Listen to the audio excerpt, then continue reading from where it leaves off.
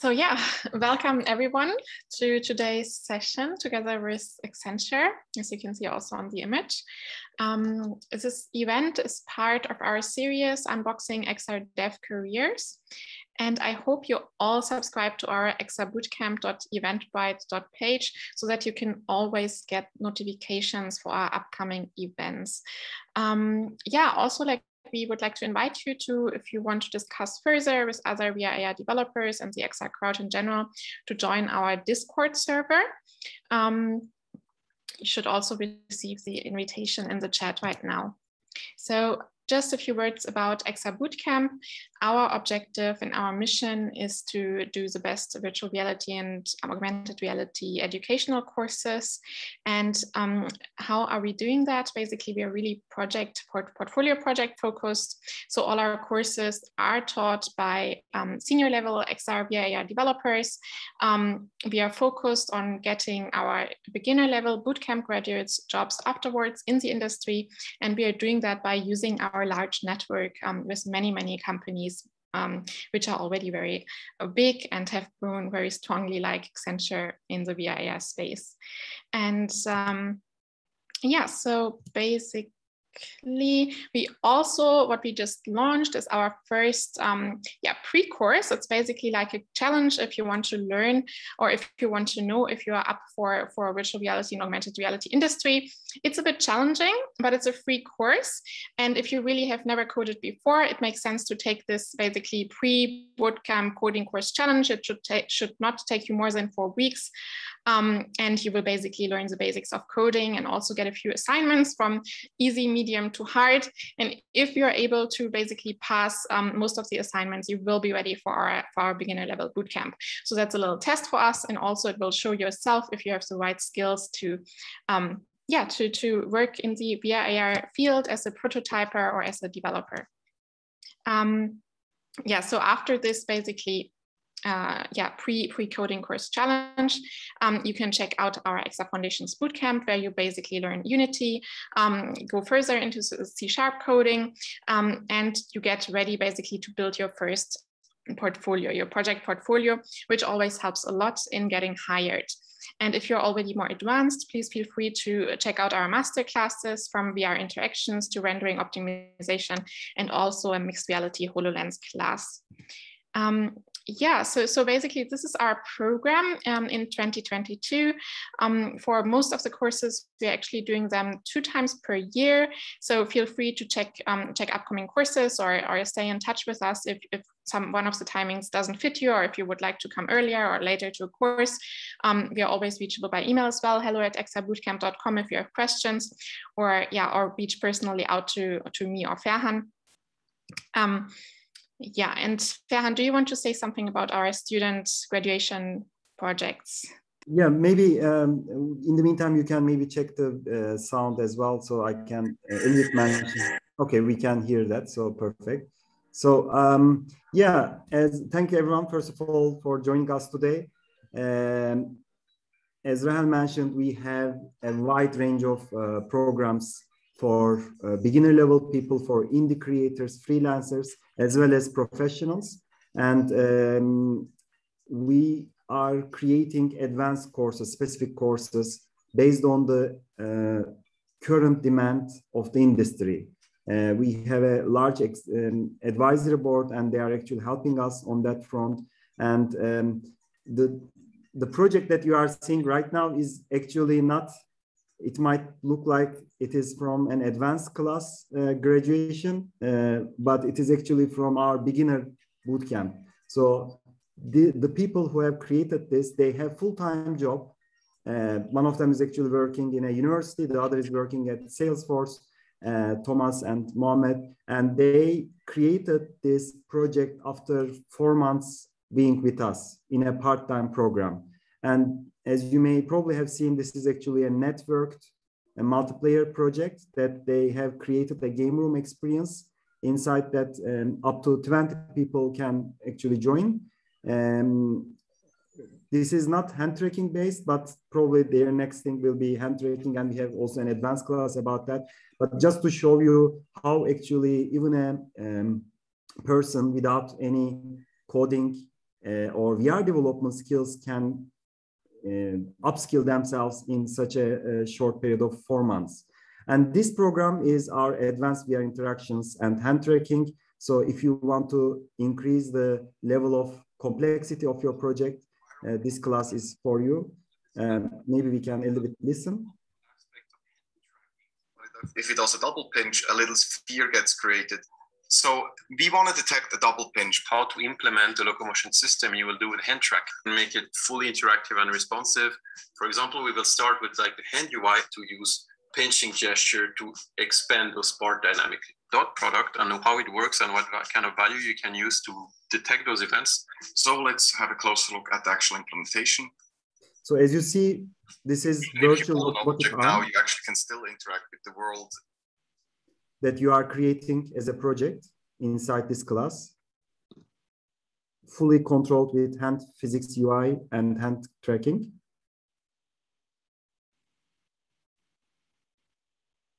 Maybe we can also open the sound.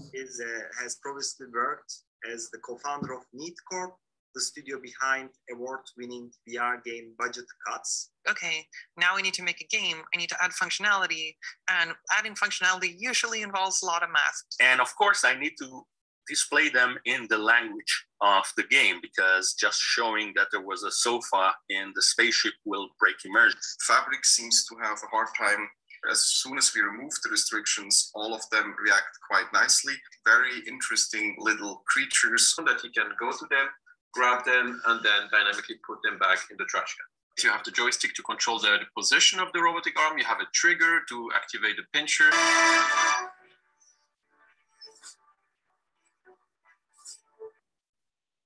Okay, so I think that's already giving an idea, I guess. So by the way, Roger and Dennis, who's the creator of that class, they have just recently been awarded by OGI Awards in 2 categories, Best Game and Best Indie Creators worldwide.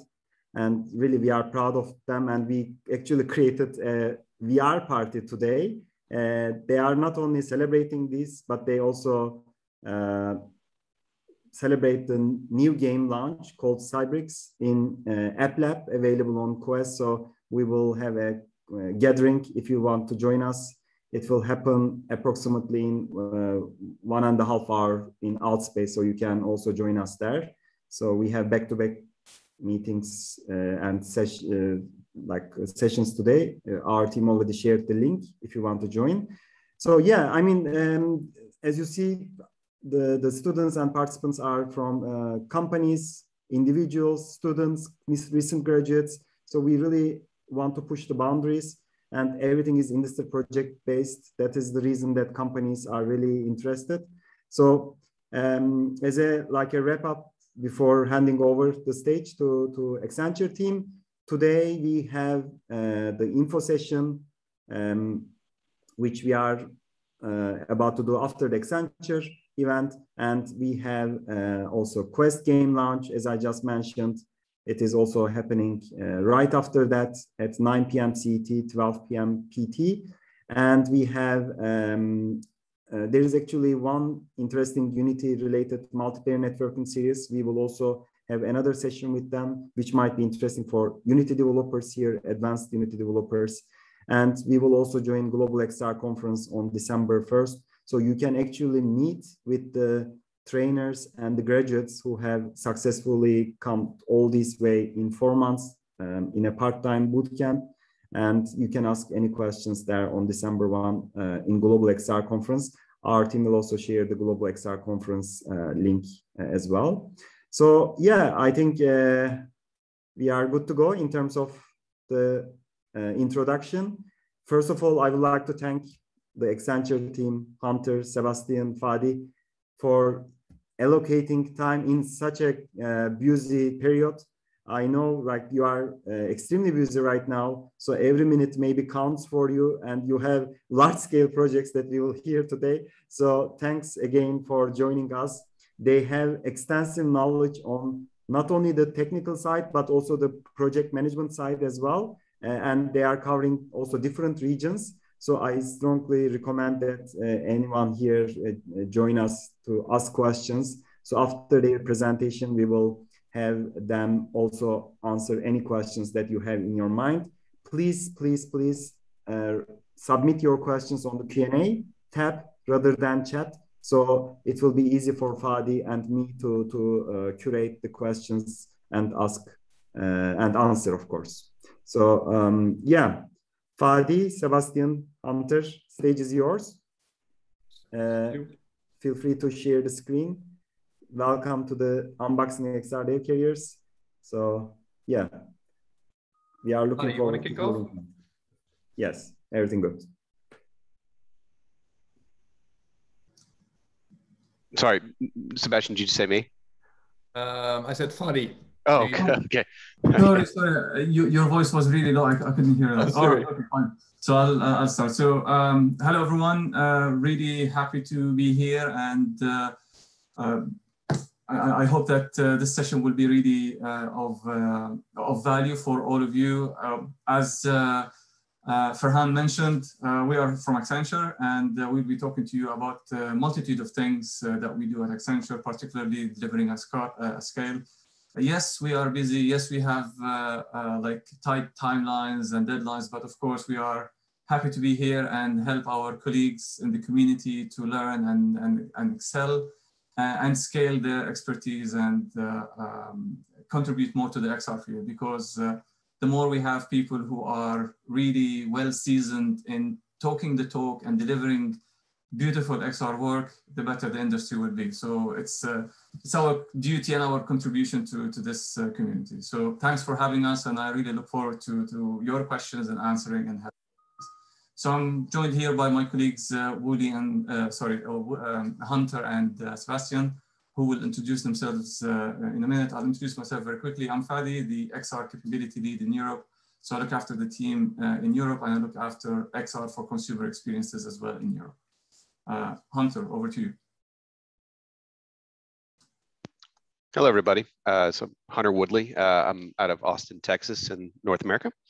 I've been working in XR for about 9 years. Before that, I've been in interactive media for about 20 now. I started my career in video games. I started in QA, then worked up to level design, 3D art, then game design, and then eventually branched off and excuse me, did production.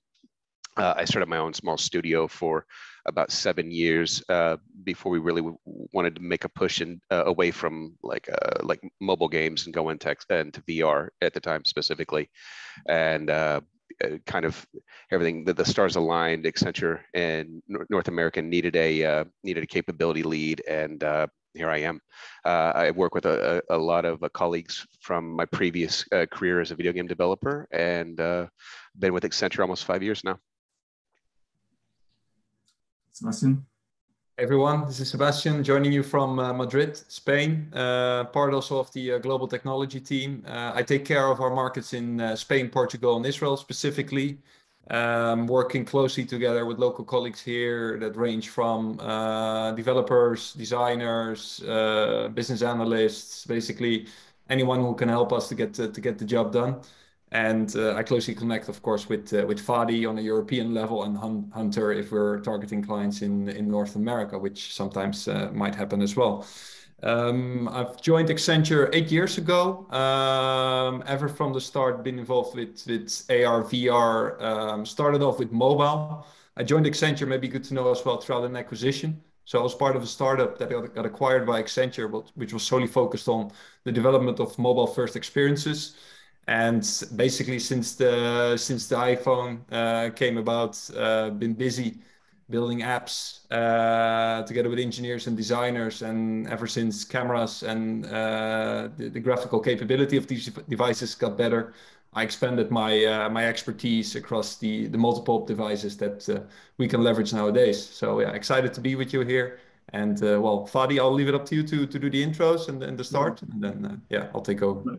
So we've got hopefully a healthy and quite rich agenda for you guys. So we'll talk a little bit about Accenture and what we do and how we do things, and then we'll dive more into the team structure, skill set, and how we do things. And then from there, we'll open for questions and dive into more detailed conversation. So XR at Accenture is a large practice. We've got more than 350 people stand globally, from North America to Latin America. We've got people in Europe, in Africa, and Asia, and Far East. So we've got a very good reach in terms of where our offices are and in terms of where our teams are. These people range from developers to artists to designers to concept designers, project managers, strategists, you name them.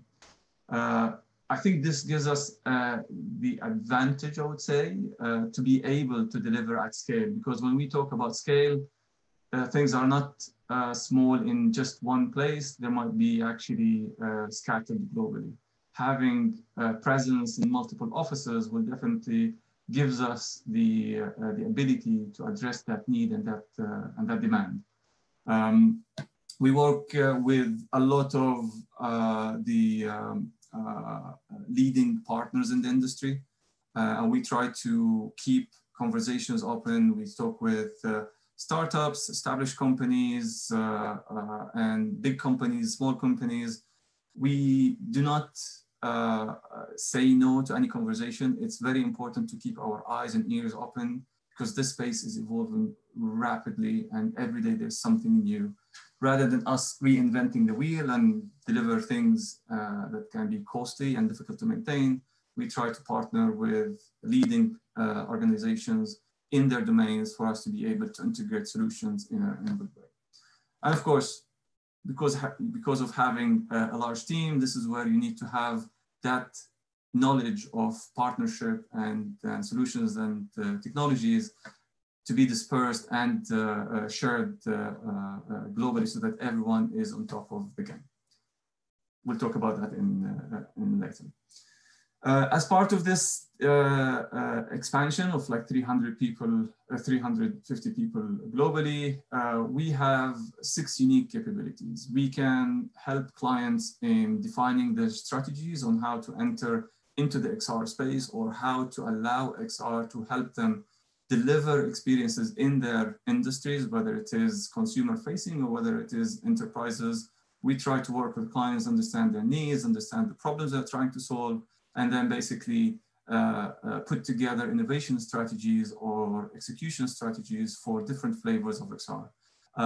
Sebastian will touch on the workflow that we use for that in a minute. We've got lots of studios, XR studios in the different locations that we've got globally. The purpose of these studios is to get concepts up and running as quickly as possible. So yes, some ideas might be POCs, others might be pilots, but others might be real production. These studios help us in getting these ideas out there as quickly as possible. 3D assets and content creation is crucial to us, as it is for anybody in this industry. XR without beautiful content, optimized content, efficient content is just nothing. We've got a lot of expertise in this domain, and we will talk about the skill set in that area in a minute. But when it comes to the art of 3D and the creation of assets, we've got capabilities that help us doing that at real scale.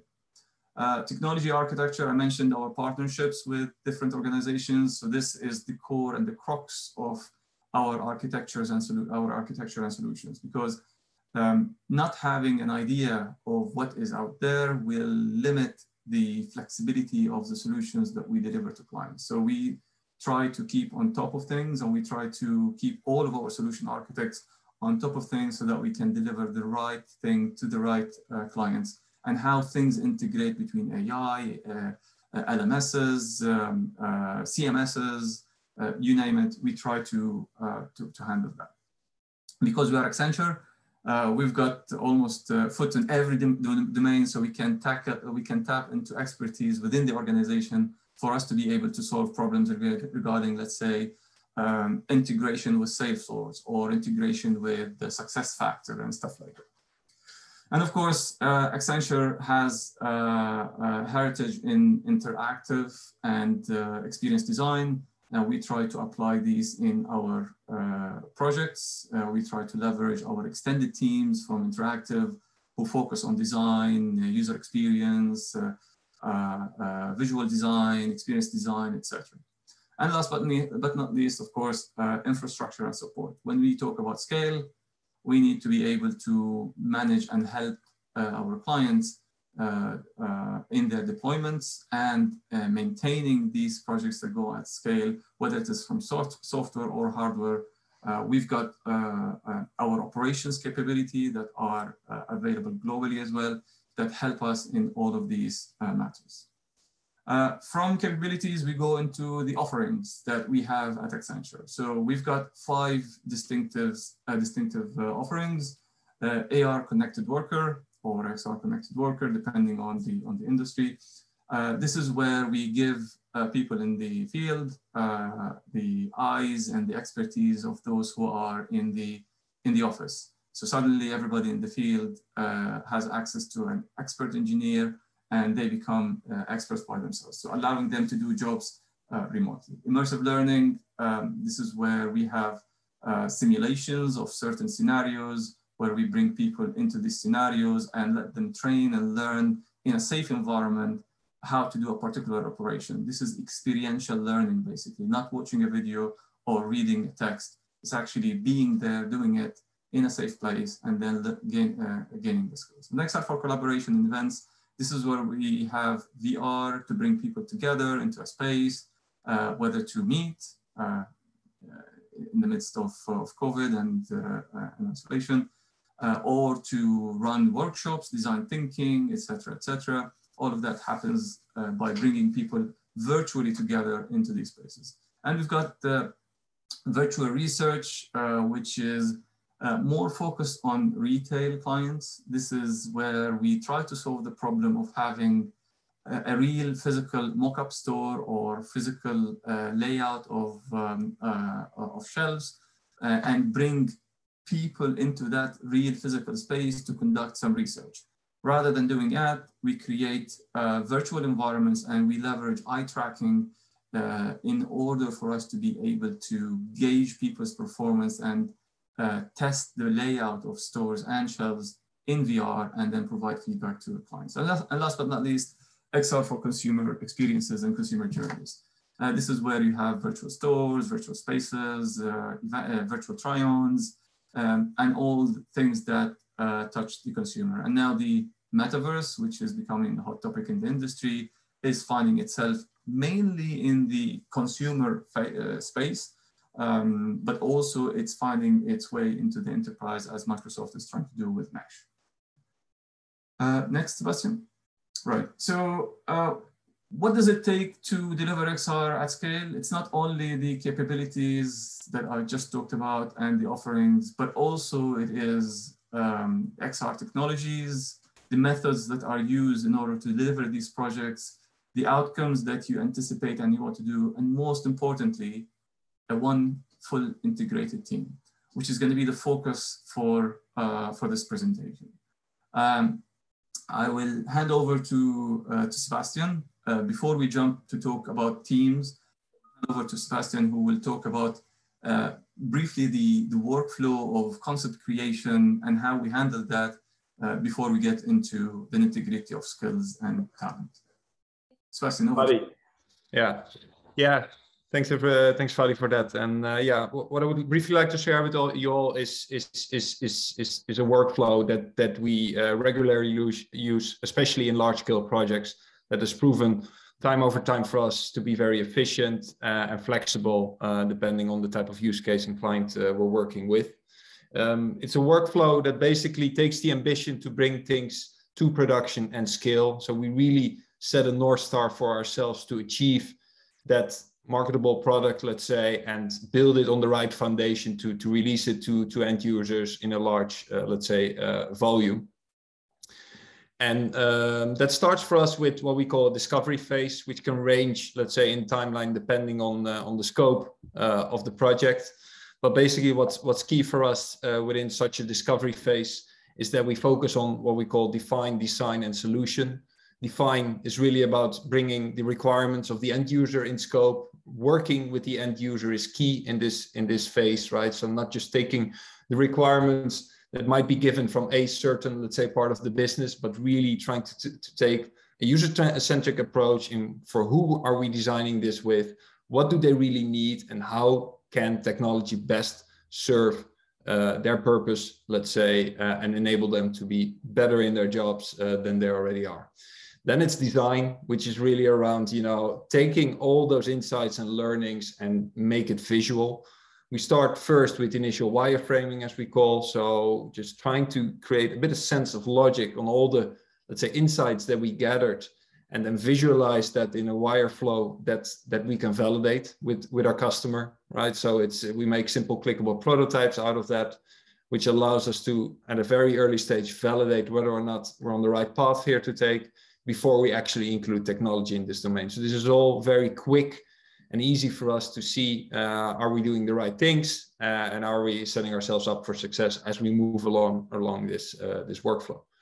And then the third one, which is one of the most important ones to ensure scalability, which is solutioning, right? So it could be quite easy to define and design, right? Taking the learnings and the insights that you gather from the engagements that you have with your clients, but it really takes rigid research and discussions around solutioning to ensure that whatever you're building and might look pretty on the front end side of things, it should actually be able to talk behind the pretty curtain, let's say, to all the necessary systems and services that the client has, which might be outdated, which might not be optimal, let's say, for the solution at hand.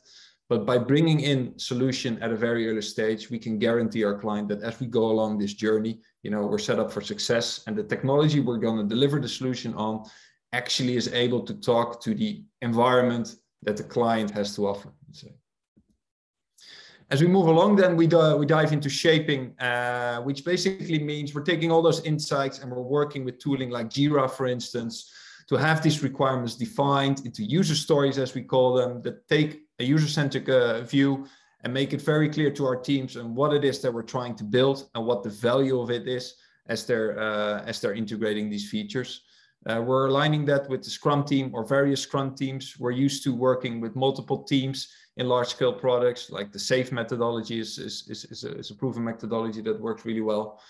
And once we basically concluded our shaping phase, we should have, let's say, user stories, features, or epics ready to go to be offered to our team as workable products, right? So I think the key in completing this phase is, you know, you've defined your requirements, and as you have defined your requirements, every single user story in Jira should be able to be picked up by your team. It cannot be a user story that just describes a nice feature, but then the service, let's say, that enables you to build that feature is not available or not properly configured, right? So there are very strict criteria that we set in each and one of these steps to ensure a timely delivery as we move along across the workflow.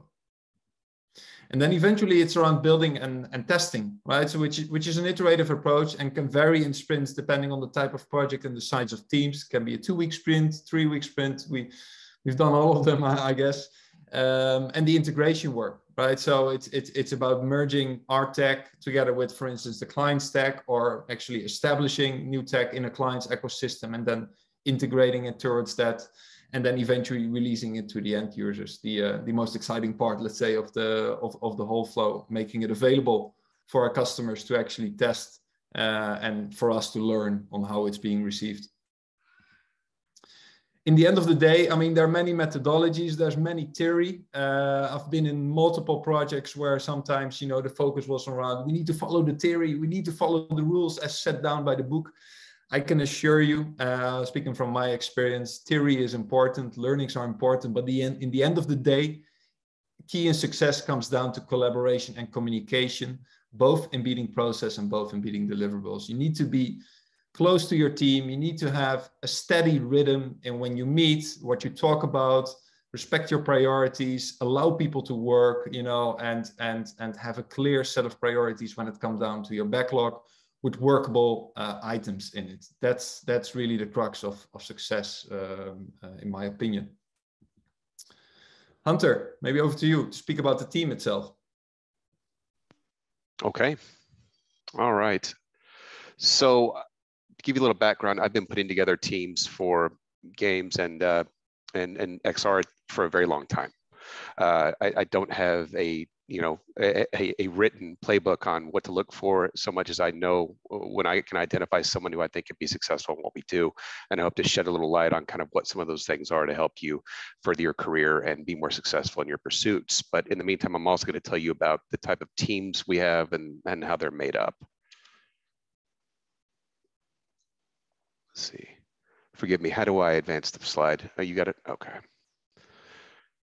So if you look here, this is kind of an initial team of what we would usually do with a lot of our clients. And what it involves is usually a proof of concept or an MVP, something smaller scale in order to get something done that, that the client can show around their company, get more funding, help get approved for something that comes more to scale. So if you look here, we've got a senior artist and a junior artist. Usually we'll have a technical artist in some form or capacity involved if we need help with characters or with optimization. A character artist is usually on the table if we want to have characters, obviously, or if we don't, they get cut. We'll have a senior engineer and junior engineer that are running, front end UI experience, functions, features, and then a back-end engineer depending on what we're going to be integrating with, and if we're going to be having a multi-user experience. And then the management team then goes into like a delivery lead, which a lot of times is also the architect at the beginning that's helping put together a solution for the client.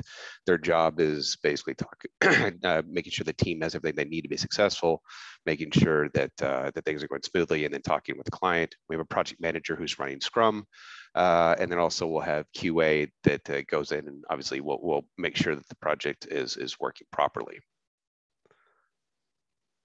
So here's the fun part, is that those little teams a lot of times spin into something like this.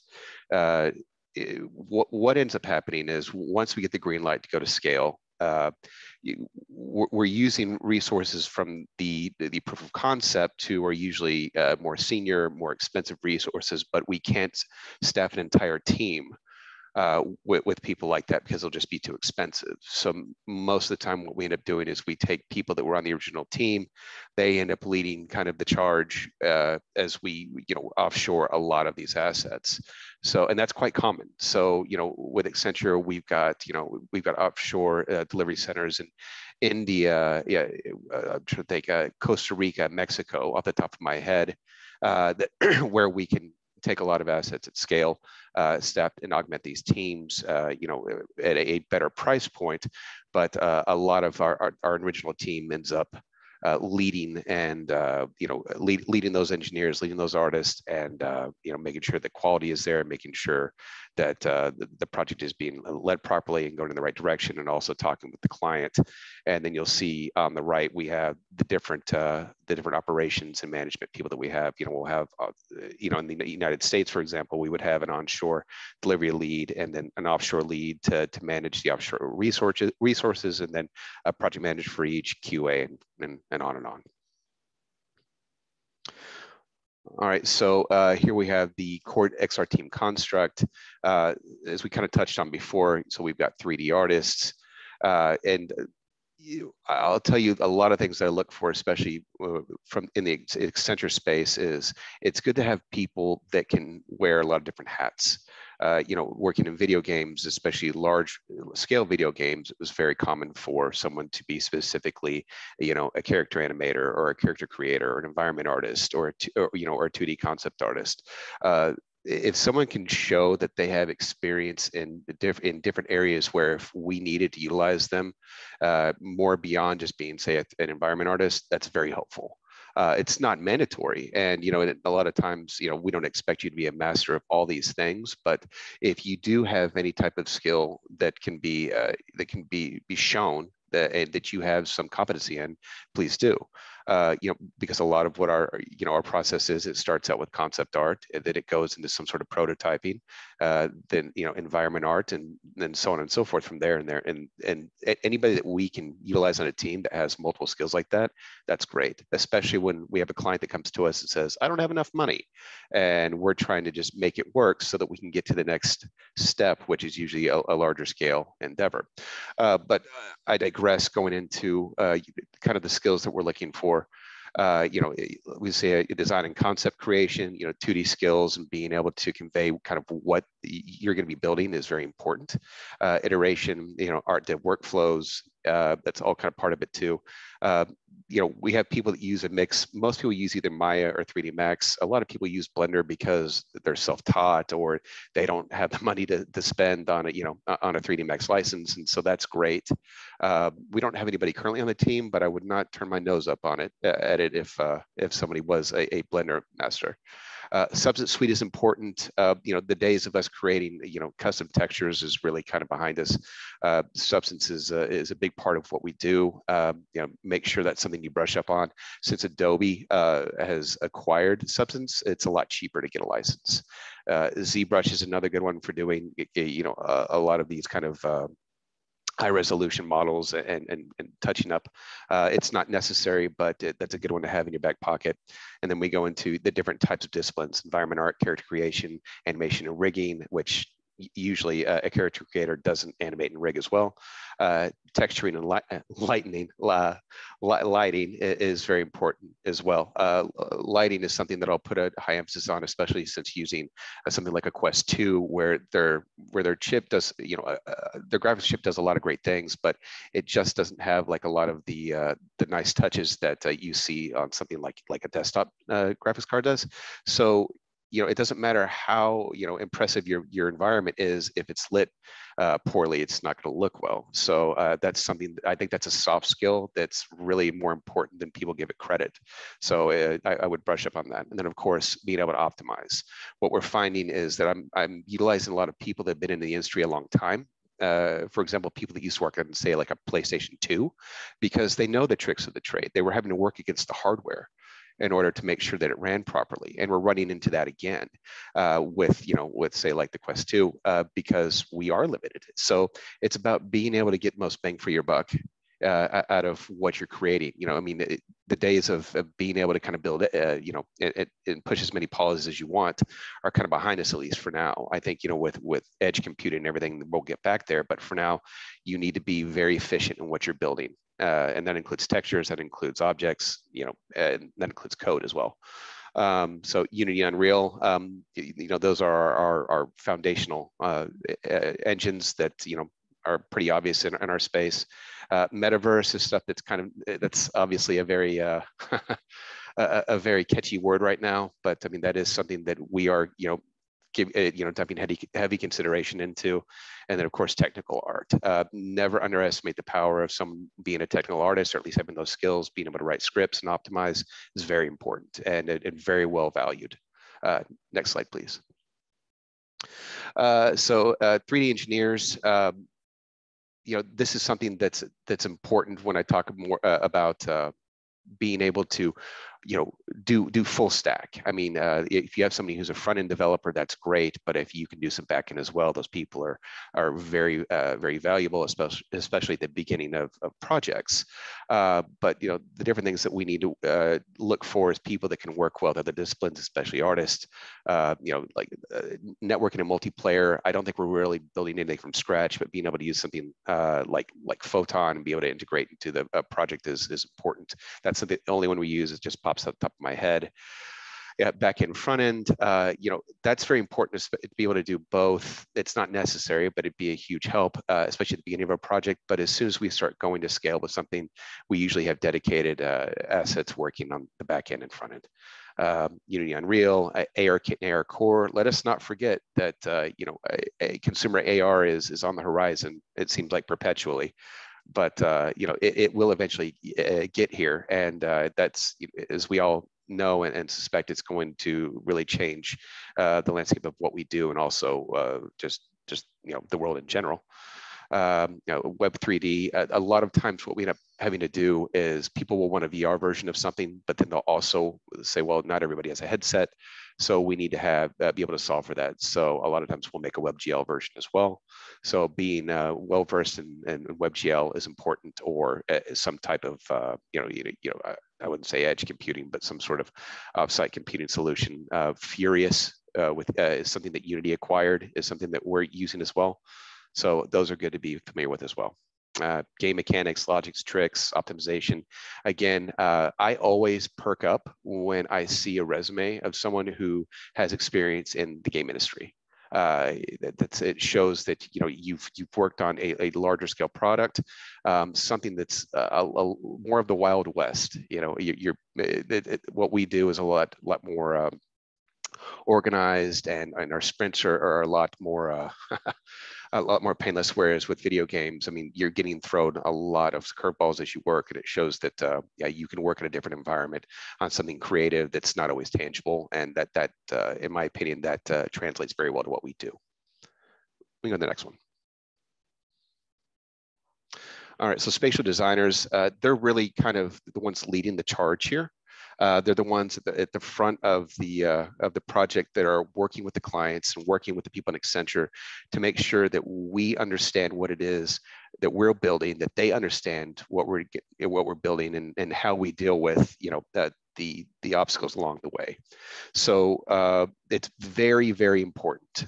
And this is across all of these different disciplines, is that you have great interpersonal skills and you're able to talk with people in different disciplines and also a client. A lot of people, when I worked in the game industry, they like to put their head down and they like to code, or they like to do art, and just kind of just crank and really not be bothered. And that's great, and I understand that, but that's just not something that really flies with what we do. Everybody at some point is expected to talk with a client or with someone who doesn't know what we do. And it's important for you to be able to do that concisely, succinctly, and in a way that you're not talking programmer talk to a client. It's very important. And while you can do very well here for a certain amount of time, I mean, if you're wanting to build a career in Accenture, that's very important. Anyways, I digress.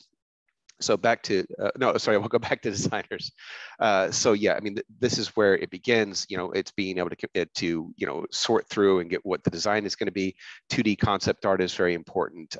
Prototyping quickly to kind of convey features of what they want us to create, as well as us trying out things and see how they work. Storytelling, again, it shows your client relations.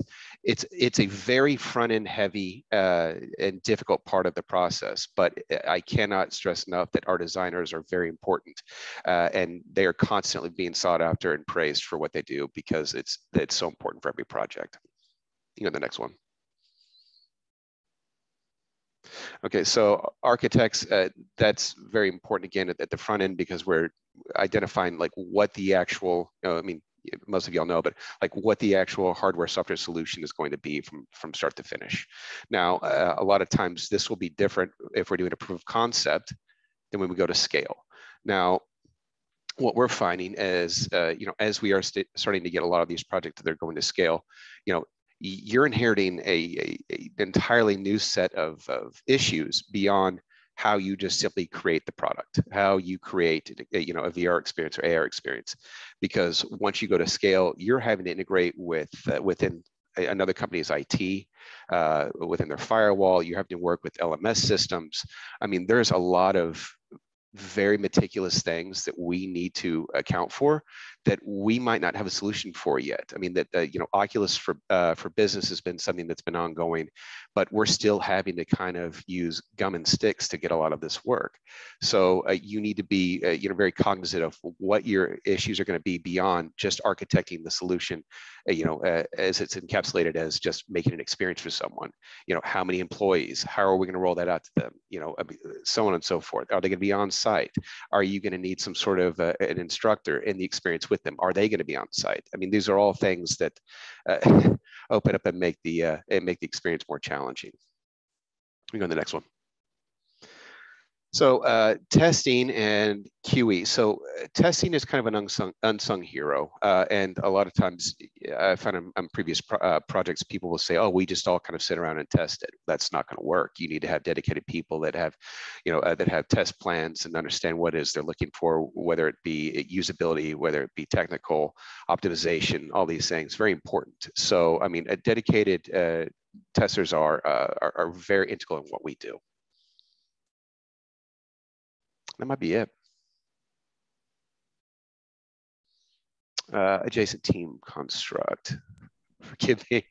So, oh, very good. So this is what we're talking about beyond development. We've got leadership, and we've got third parties and suppliers. That's very important, obviously, because we have headsets, we have different supplemental software suites that we need to use, integrate.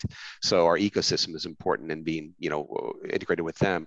There's the client team. So the way Accenture works is every account, or every client has a team of people that's dedicated to them. So you're having to work with them as well, not only them, but the client, and the development team. You've got legal and HR and change. I mean, that's a big part of it too.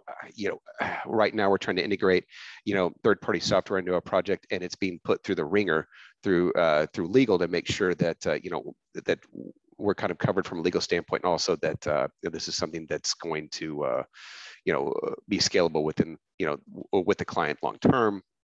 You've got creatives, obviously, that's going to be your people that are helping with workshops, and also people that are helping develop, and then operations and security. That's a huge one, especially as of late. Anytime you hear, about an article about, there was a security breach, it's a bad hickey for obviously for that product. But if you're using that product, if you ever have a security breach with a client, you jeopardize business big time. You jeopardize your team. It's embarrassing beyond that, and it can really come back to bite you if you're not careful.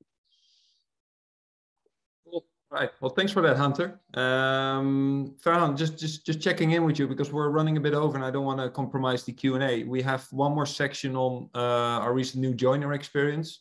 Yeah, please let me know if you would like to jump to the Q&A. We can very quickly go through that in the next maybe 3-4 minutes, and then sure. Yeah, we will have 35 minutes. Yeah. Really.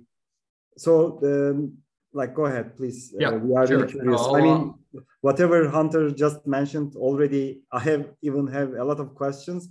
So, yeah, happy to continue. Very good. Okay, well, briefly for everyone then. So we wanted to bring in one case study, which if you follow the news, you might have read or seen videos around this. Accenture has been quite in news recently about our new joiner experience, NJX, as we call it here.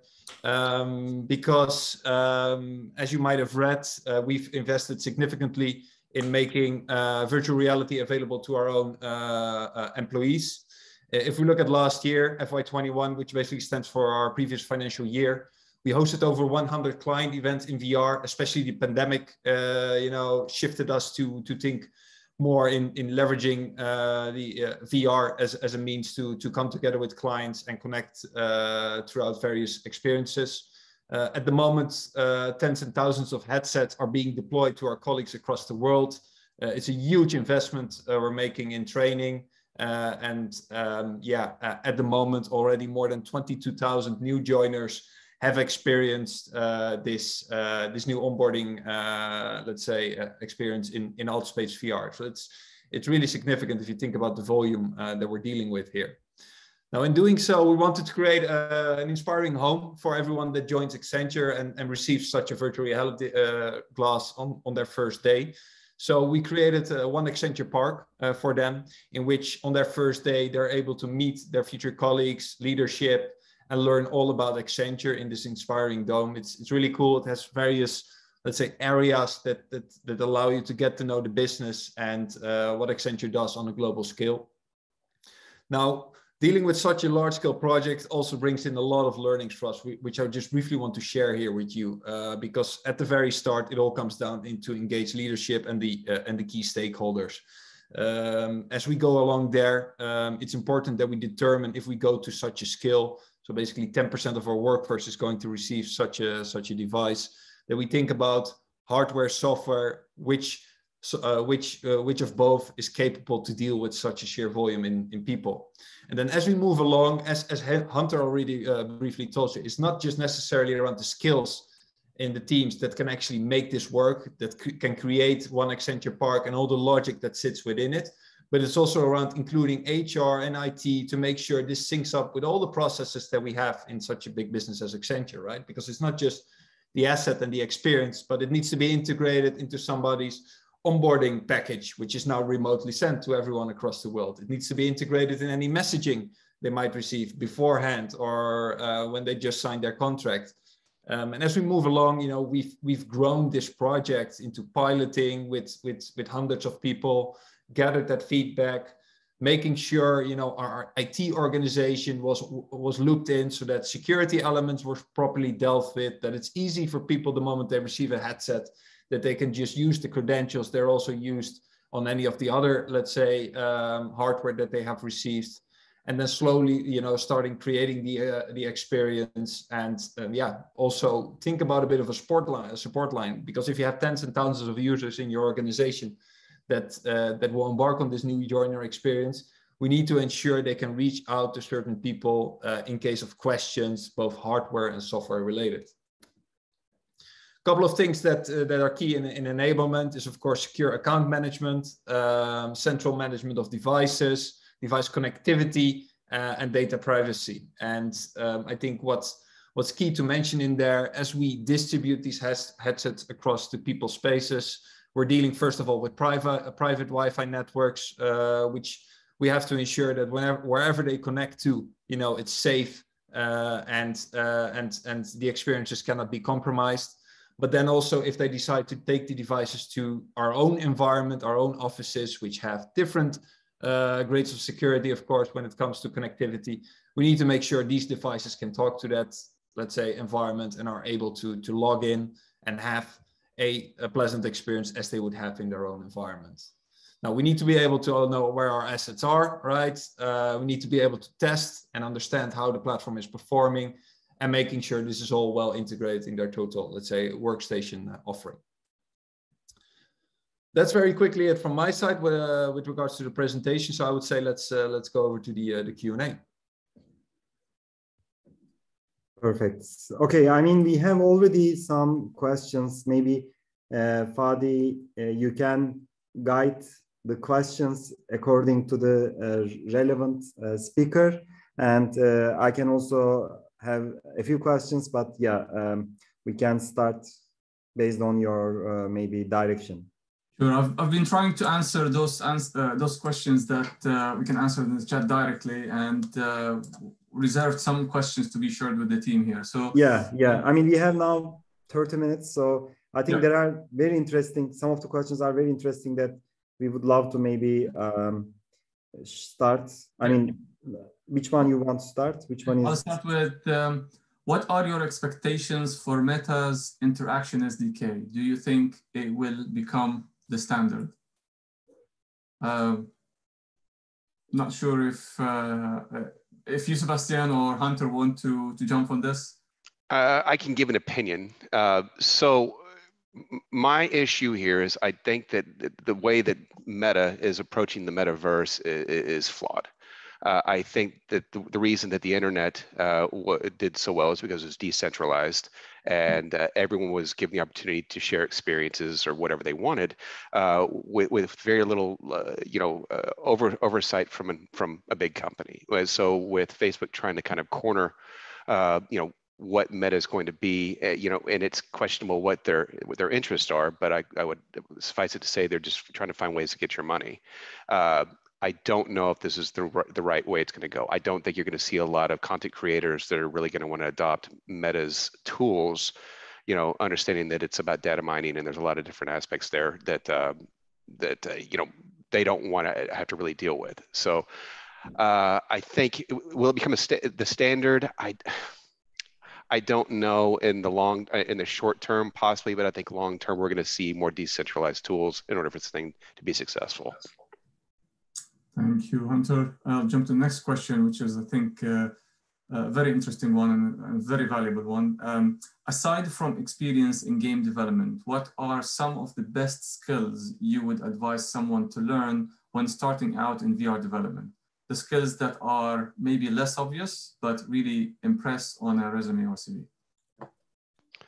I would say having some sort of, even if it's not a professional project, but having a portfolio of work that you can speak to about specific features or things that you did, and so that if you, let's say if it pertains to like an engineer, where you could talk to my lead engineer and discuss, you know, what you created, what you did, what the feature entailed in detail. So they might go, well, that was pretty impressive. So it doesn't have to be that you worked on a professional team, but have some sort of portfolio of work that you can show. And the same with for 3D artists. If you don't have an online portfolio, I mean, I hate to say it, but my lead artists are like, nope, in the trash. So you've got to have something that we can look at and at least give a quick litmus test and go, okay, this person has some talent, or this person needs to work on their stuff. And if you don't have anything, then yeah, it's a pretty fast no. Can I just add on top of this two things that I really look for when I try to recruit people: communication and eagerness to go and explore new things. This space is evolving at a pace that is unprecedented. Every day there is something new. And now with the metaverse coming in, maybe every half an hour we'll hear of a new technology coming through, or a new standard, or a new thing. So I focused on the first one, communication. If you think that you can just like enclose yourself and just go and develop this task and that's it, 2 weeks later you can deliver what you've got, you will fail in any team, not only Accenture team. This space is all about creativity, sharing ideas, not taking things personal. So you just need to be very open of expressing your opinions, ideas, etc., and let that communication flow between developers, artists, management, leadership, etc. You should not be sitting in a silo. That is one of the most important things for me I look for. And then the second one, curiosity and being able to explore and search. We were working on the project Exterior, which you see the background here, right? And this is like XR in digital for digital fashion event that we are helping hosting. And we created very nice 3D worlds, as you can see in the picture, on Altspace. My team knows enough about Altspace. Then URP came through, and everything they knew about Altspace was thrown out of the window. And they said, what do I need to do now? How do I change this? How do I optimize this? The size has just tripled out of the blue. So they went and they just did not fear anything. They were so open to explore and learn quickly and experiment and evaluate, etc. So never say never to anything. Always be open and have that mentality of like, I'm ready for the unknown. I will dive in and I will come out with trophy. Hey, to add to Fadi, what he's saying, I have a steadfast rule. The one thing that will get you hired or not hired faster than anything is you have to have a good attitude. You have to be a positive person on a team. They're, bad attitudes are toxic and they're infectious. So you don't have to be the best. You don't have to be the fastest. I will work with you as best I can. But boy, oh boy, if you're a negative force on a team, I'll get rid of you fast. And I don't mean to be draconian about it, but y'all have worked on teams. Most people work on a team where someone is just, poisonous, and you know what it can really do to affect creativity when everybody's working hard. You can't have it. Brilliant. And then another one that's more technical. How do you deal with complicated CAD data, mainly with the optimization and the simulation part? That's an interesting one, right? We had many conversations about that, I think, especially end of last year.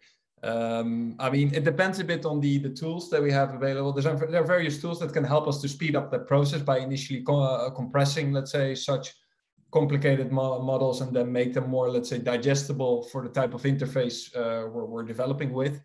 But we also have developed our very own assets that allows us to basically input any type of file type and then have it unified in a certain format that makes it digestible for any type of interface. We can apply compression to that if we want to, if that's needed. Let's say if you're developing for a device that doesn't have that much CPU, but we can also keep it at the original quality and then just have it high fidelity available. So various ways to go there using the tools at hand. Hunter, if you have maybe some more thoughts on that? Yeah, just kind of supplement and agree with what you're saying. There's no silver bullet for doing this. You know, there's different products like Pixis, you know, that you know promise to do a lot of this, but to be fair, we haven't really used it on a large scale project yet.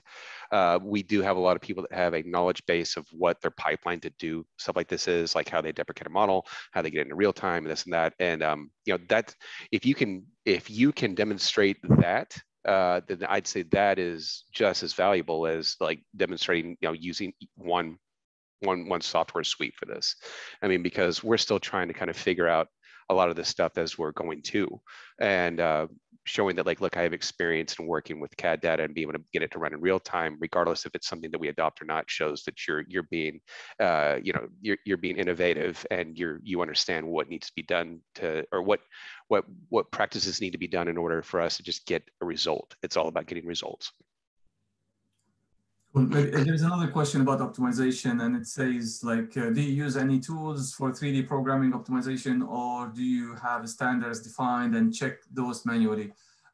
Maybe I'll just jump in here to answer this, because I'm currently dealing with this for another project. It depends on the models that we get, and it depends on the industry, and it depends on the team, right? Sometimes automated tools like Pixis, for example, can automate the thing for you and it's up and ready immediately. But sometimes you really need to do retouching, you really need to refine some bits and pieces, so it requires some manual work. Sometimes the models and part are really easy to optimize manually and do not justify the cost of a license, for example.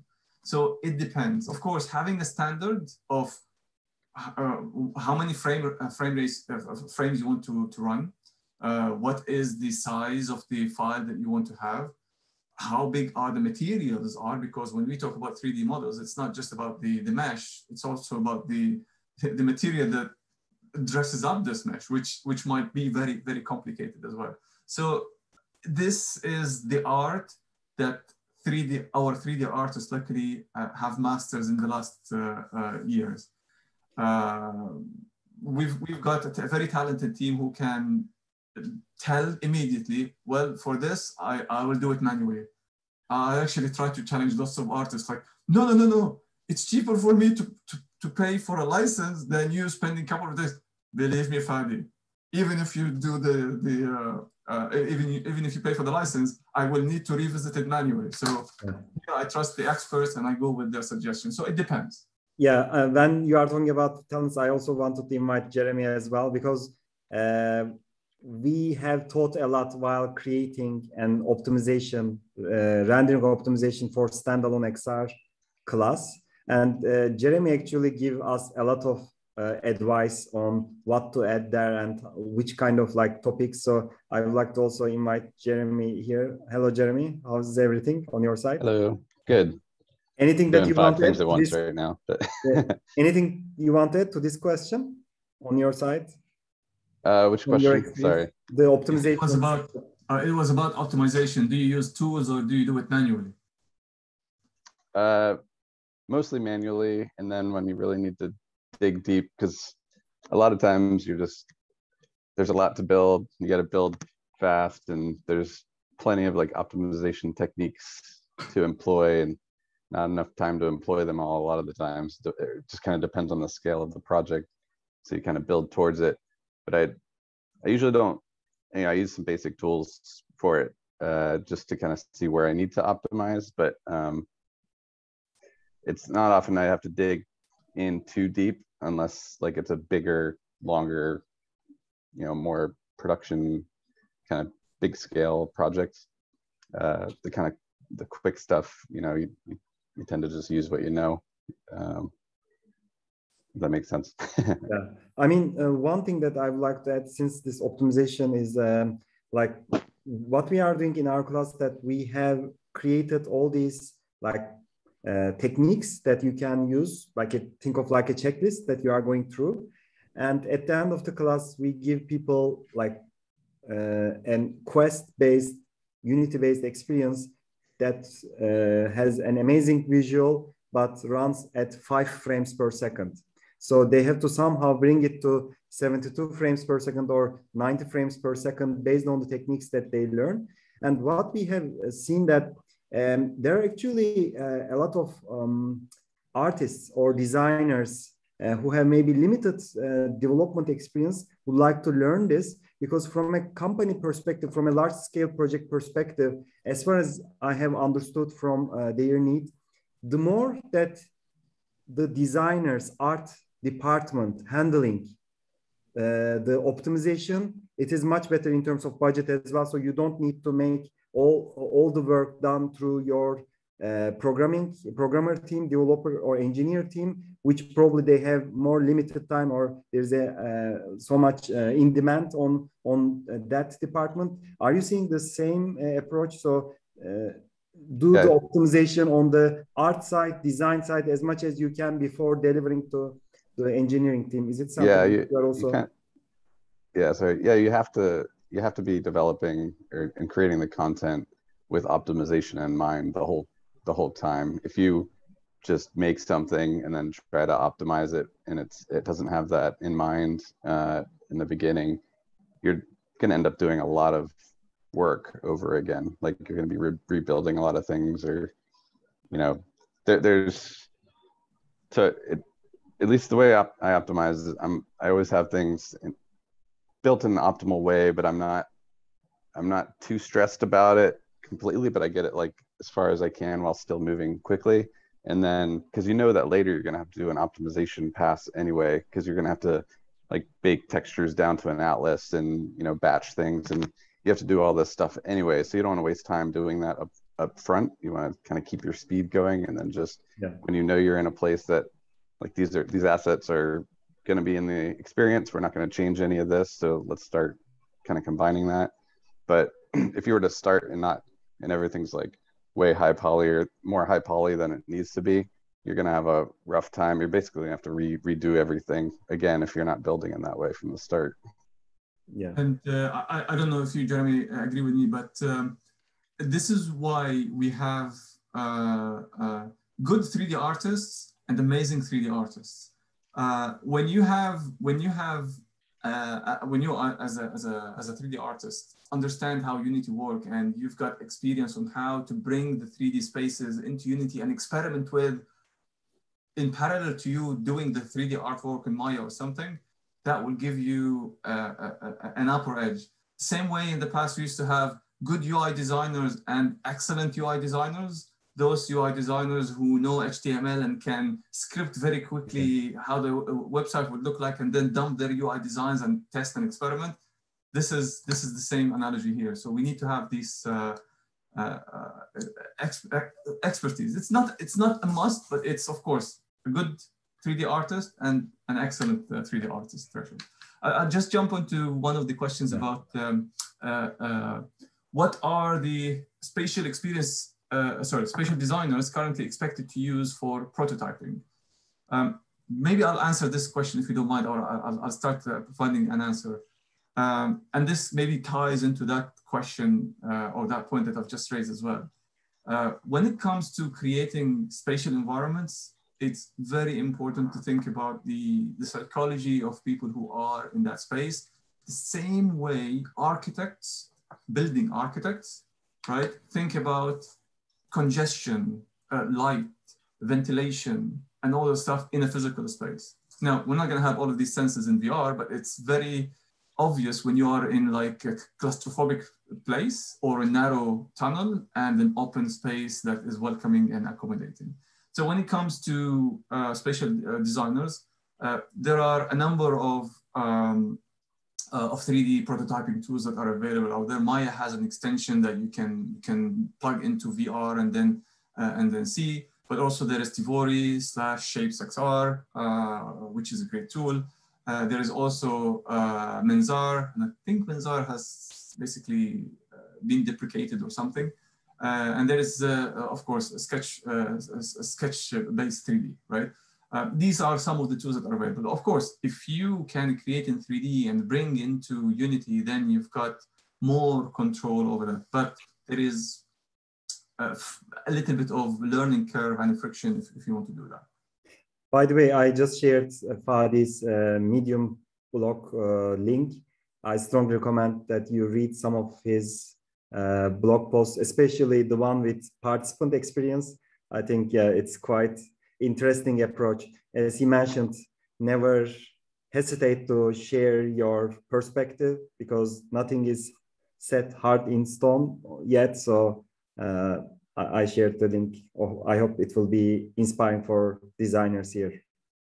There is a very relevant question here as well.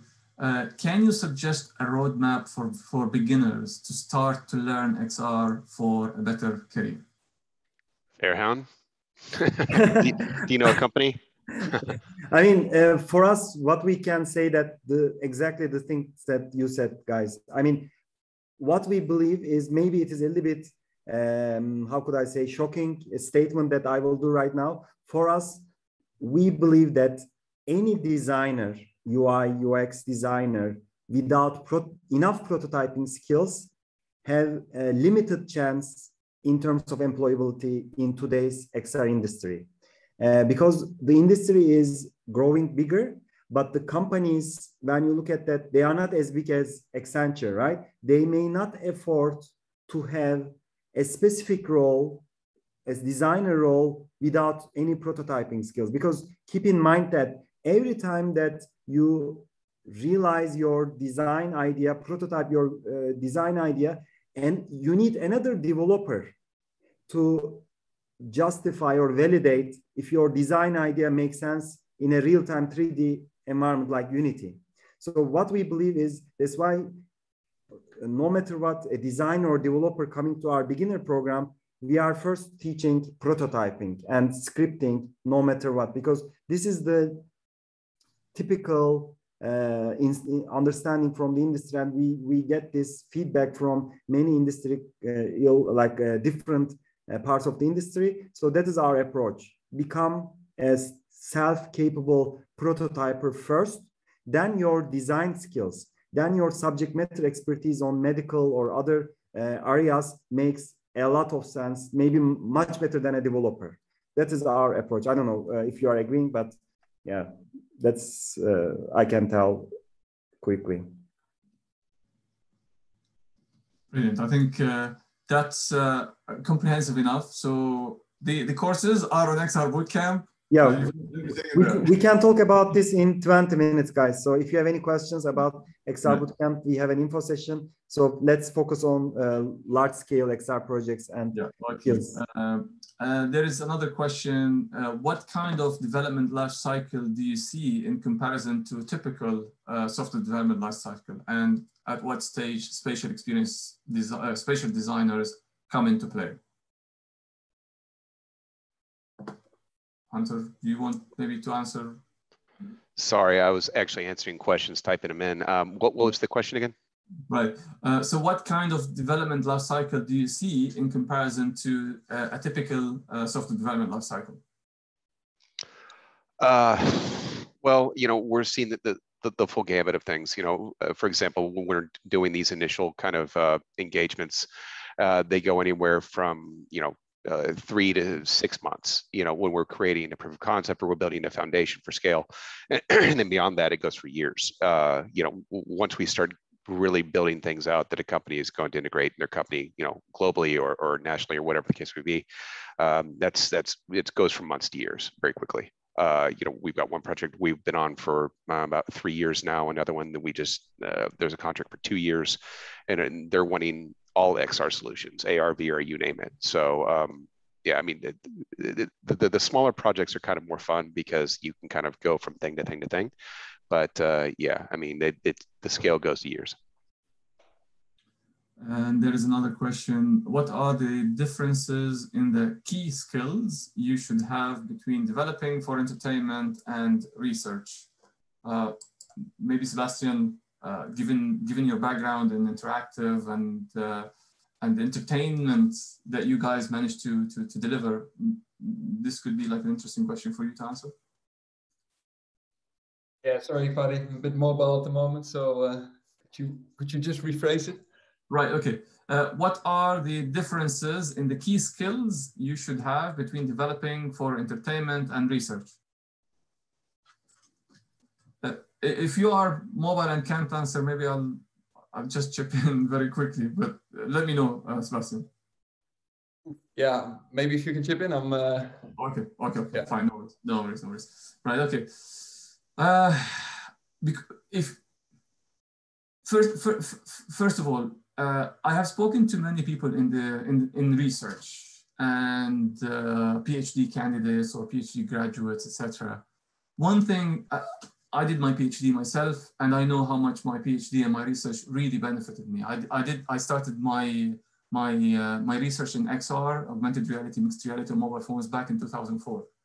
And since then, I was always curious of learning and finding and identifying things and always researching and reading, etc., etc. So all of that gave me solid foundation to be able to contribute to the team that I'm part of here at Accenture. So the thing that I always get from people in the research space, like, oh, will I be able to work in the industry? They somehow undermine themselves. Look at yourselves, guys, as real elite, because you are focusing on learning and upskilling and developing your skills. Yes, maybe not as deep as developers who are focusing on development all the time, but you are acquiring different skills. Nevertheless, what sort of skills? When it comes to entertainment and when it comes to research, there is one thing that is common. Researching, finding trends, analytics, and analyzing what people are doing, what people are expecting, for you to come up with a theory. This theory might be creative idea that can entertain people, or this theory might be something more academic, right? So the key skills, all right, in developing for entertainment and developing for research are not that much different. It's just like how you reutilize that skill in a different context. So being always exploring, learning, attention to details, etc. It's very important when it comes to entertainment, because you want to come up with something that is new and fresh, but also for research when you want to come up with a new theory or a new research topic.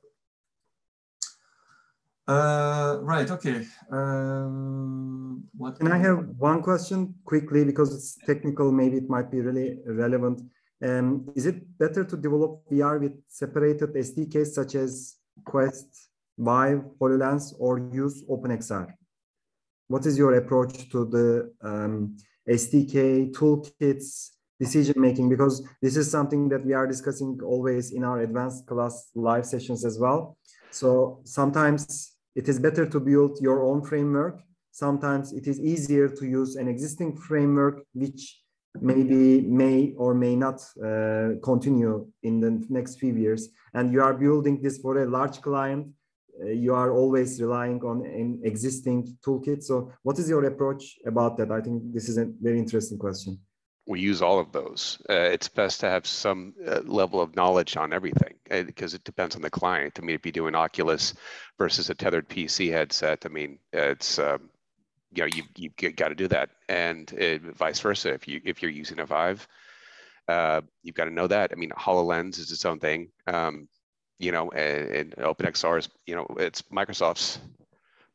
You know, yeah, bottom line, sorry, I'll digress. I mean, it's best to have a working knowledge in all these things. How about the toolkits, like the interaction toolkits, for example? What is your approach there? Are you preferring to like use the existing ones, or?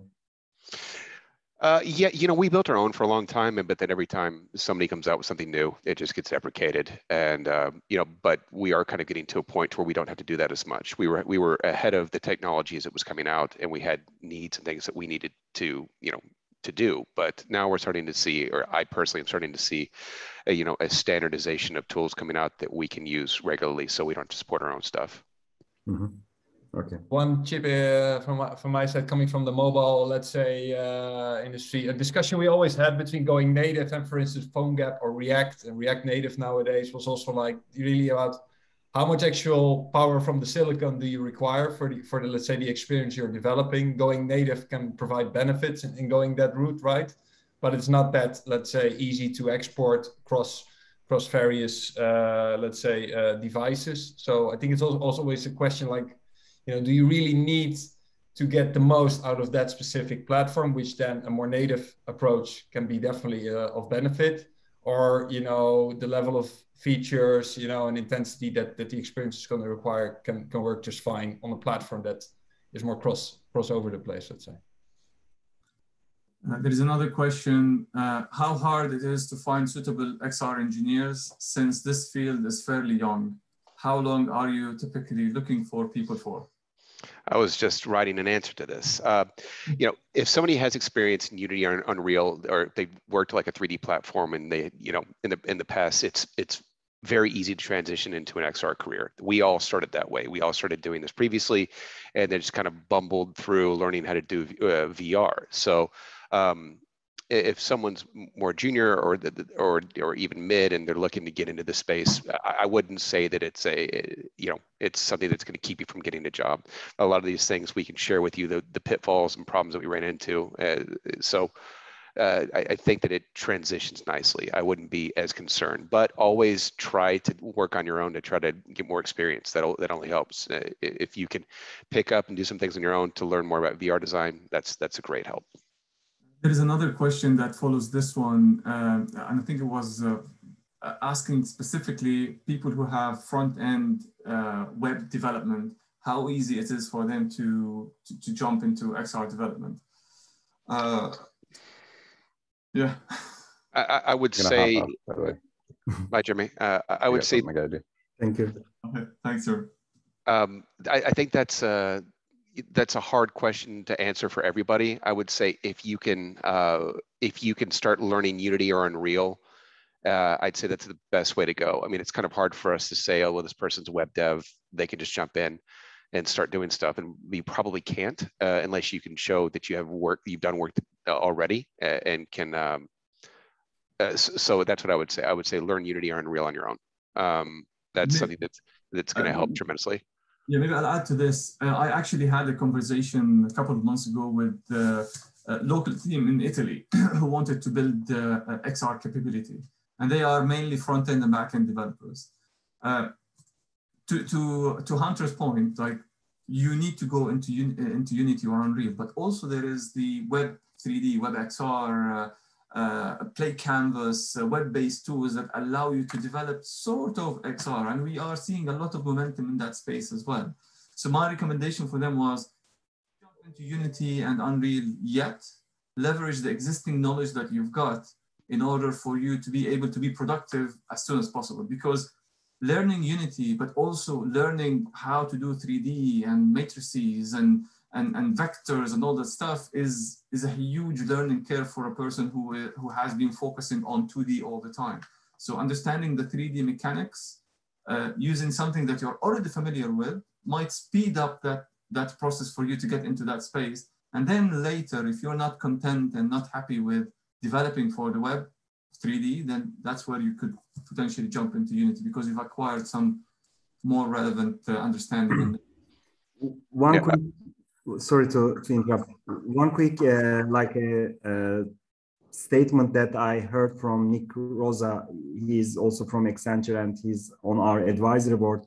2 years ago, when we were discussing what kind of classes that we are building, he said that Unity developer or Unreal developer are not equal to a VR developer, right? So we should clearly understand that even people coming to our classes as Unity developer, we are still putting them to intermediate and advanced classes. Of course, it's a huge advantage, but this doesn't mean that you can immediately break into the industry. I strongly recommend that you build your portfolio towards 3D more. So don't apply with 2D, Unity-based 2D games. So it will not work. So that's a quick statement from my side. yeah, spatial design and spatial implementation. And I will say this just as an anecdote. The first thing I look for in every single resume is, do you have Unity or Unreal experience? And if I don't see that, unless we're looking for somebody who's specifically like a web, AR developer, then that's something different. But Unity, Unreal, I look for Unity. If that's not there, I look for Unreal. If that's not there, then yeah, I move on. Yeah. Perfect. So let's, there is a few actually of our students, graduates who is also on the roundtable now. Maybe anyone who wants to ask in person here, because we have maybe 5 minutes left before finishing the session. Anyone who wants to jump in and ask questions, or we can continue taking a few more last questions. Please feel free to jump in. Hello. I would just like to... Yeah, hi everyone. I would just like to add one thing about learning Unity and Unreal. One of the things that helps always is to have some sort of community.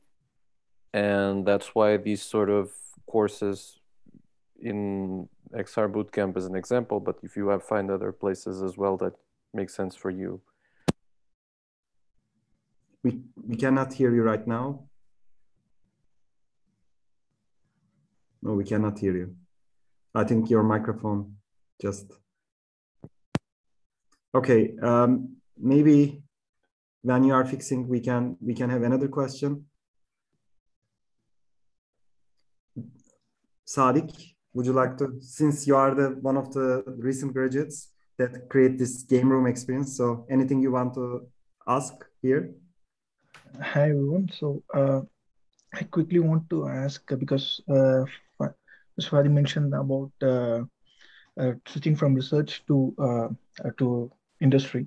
So I'm also in a sort of like a starting push phase of it. So I'd like to have your opinion on like how to go ahead to keep up with, especially after research 3 years in PhD, 4 years in PhD, and how to cope up with the speed of a developer, like what skills to upskill, and so what would be your advice on that? The question here, do you want to be a developer or do you want to be something else? Actually, I want to be a developer. So once so during the course of my PhD as well, I was developing Unreal experiences. And then when I started learning Unity, the more I develop, the more I love it. So I don't feel the time passing at all. So sort of like passion. So I want to keep continuing it, even though it's a little bit of different direction. I want to keep on doing it. So can I ask what was your PhD in, just quickly? It was about it's mainly on robotics, and I was working on developing algorithms for translating for motions to motion simulator. So basically a robotic platform. Okay. Yeah. So my given your background, I mean, this robotics thing, it has a lot of AI, it has a lot of 3D, it has a lot of spatial awareness, it has a lot of detection, and you're doing that in Unity. So my recommendation for you is maybe to build more on the architectural side.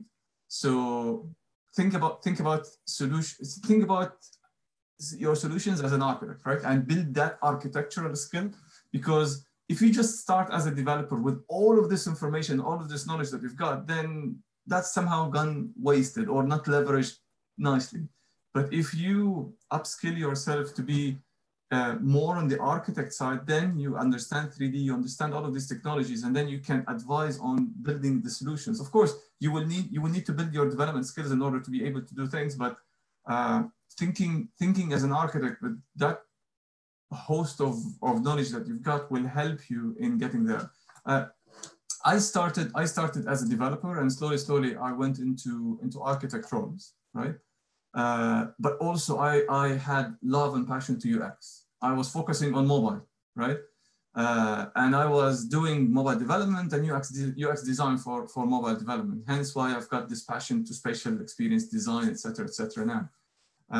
But I was trying to build two skills at the same time, which took me some time to get them. I wasn't focusing on development as much as focusing on these other things, because I knew that I suck at development. And I moved on to other more interesting roles. Great. So thank you. One more question, which we are asking in every Unboxing XR Dev Careers event. If I'm a game developer, you are doing, as Accenture, amazing things, but mostly on enterprise. What is exciting there that makes me transition from game to enterprise? First question. Second, what it takes for me, let's assume that I know 3D game development on Unity, what it takes for me in terms of skills that you need if I would like to become an enterprise XR developer? I can field the first one about making the transition. So I think it's all about personal perspective. When I began working, I was and still am very passionate about game development.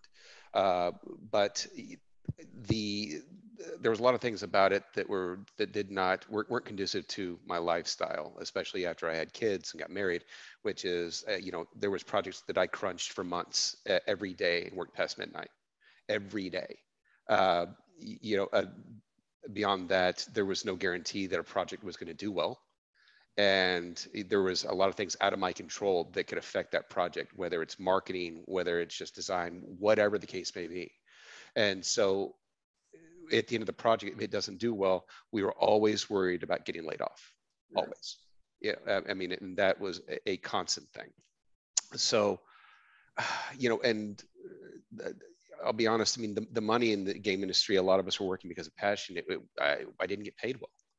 And so, Accenture, and moving over enterprise provided me the opportunity to continue doing what I do and getting to be, creative and still work with this stuff that I'm passionate about, but with a lot less of the things that just, got to where it was just too difficult to do. When I say we don't crunch, we'll work late, here and there when we have a deadline, but we're not talking about weeks on end. And, and that's a much, 5 hits. If you've done your work, you go home and you leave it. And and that's a much healthier environment. Our plans and our project plans are meticulous and detailed. So, there's no surprises. Everyone gets their work done. Everyone works hard. The environment isn't as stressful. Everyone takes criticism well. It's all in all a healthier environment for me. And I can't say that for everybody. But for where I am in my life, it was the right transition to make. Great. So we are getting a lot of positive feedbacks about this session. Unfortunately, we have to end in maybe last 1 or 2 questions, Fadi. We can always have another session if there is a huge interest, but especially this honest feedback from you is really helping a lot for everyone. So any last questions that when you look at, you would like to answer, or what are the maybe one key takeaway that we should take from this session, or when you look at your career or the applications to the Accenture positions in the last couple of years, what are the biggest mistakes or biggest things that we need to be careful about while applying or while building XR projects? So is that a question for us or a question for other people? No, for you. No mistakes, of course. We are Accenture. We don't do mistakes. No. From an applicant perspective, what makes me fail in an interview with Accenture? Right. Okay. For me, if the person is not communicating his thoughts and his solution in a structured way, and I need to ask multiple questions for me to get the idea across, then that's a no-no definitely for me, because that person will need a lot of hand-holding throughout the basic tasks, which is daily communication. So that's for me. Yeah, that's right. There's been interviews I've been on where somebody's giving me yes or no answers, and I'm having to pull information out of them. I'm like, I'm done here. You've got to be able to convey your thoughts and express yourself. concisely and in a personal manner, because if you can't do it to me, you're definitely not going to do it to a client. Yeah. And sorry. Yeah. How about the technical wise? Like, can you give some hints about like technical, in a typical technical interview, that what kind of challenges waiting for me, or what kind of like questions waiting for us? I don't know if you can reveal today, but at least some hints how we can be prepared for a typical Accenture technical interview. I would say, I mean, I can't tell you about questions you can be asked, but what you will be asked is to be able to demonstrate work that you've done and defend and explain it in detail on a technical or artistic level, because that above anything shows us that, anybody can kind of, fluff up their resume. But if you can cite specific things that you did and talk about them on a detailed level, that's going to get you much further than anything. Okay. In my opinion. Is it also including my GitHub portfolio and my normal portfolio website as well? Anything you can show and talk about, yes. Okay. Yeah, GitHub's great. Yeah. Okay. GitHub's great. And if you add, let's say, to your portfolio specific projects, be honest and transparent about the role that you had in that project, right? Because it's easy to add a lot of projects to your portfolio, but the projects you really led or contributed to, those are the ones, that you should be able to defend. So be honest about that. Yeah. Are you looking at if I build projects for a large client or for like a large number of headsets deployment, or is it not so critical? It is something that they are learning along the way when they are at Accenture. It depends on the role. I mean, if you're coming in as a mid-engineer or artist, we don't expect you to know all of that.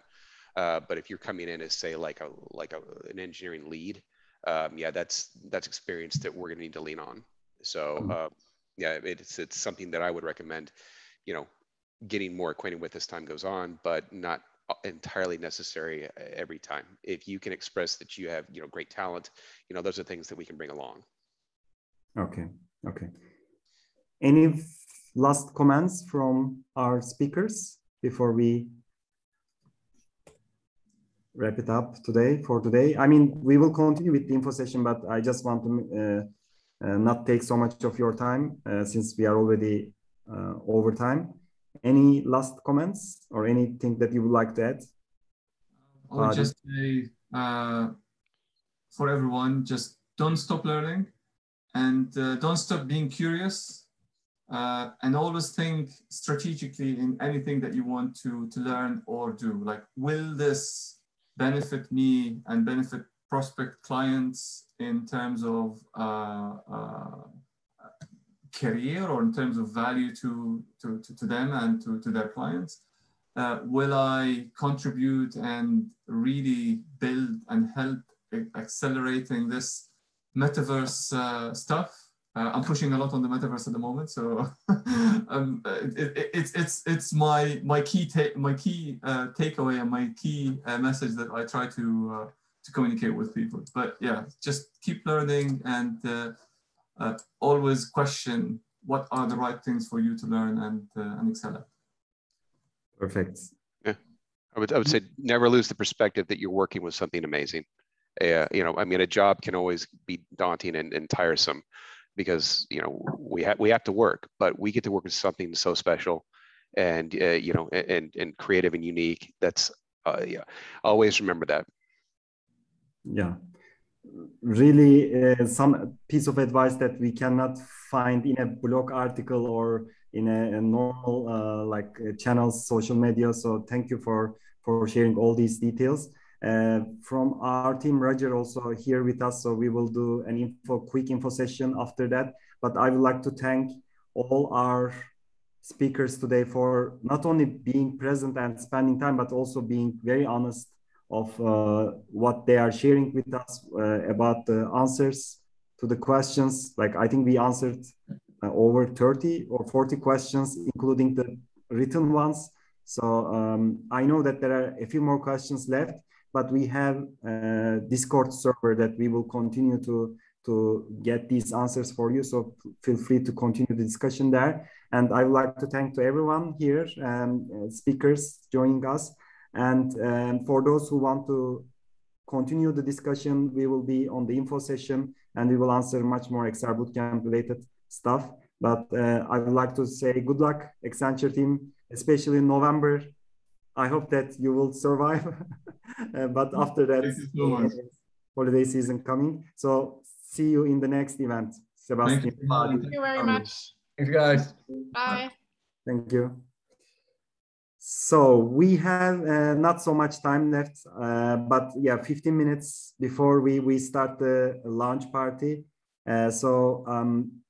Before maybe going to that, maybe I would like Roger to maybe answer a few questions before we go through all the details, because he has to leave in 15 minutes for the party, Cybrix new game party. For those who haven't seen Cybrix before, we will reveal that in 15 minutes in Altspace.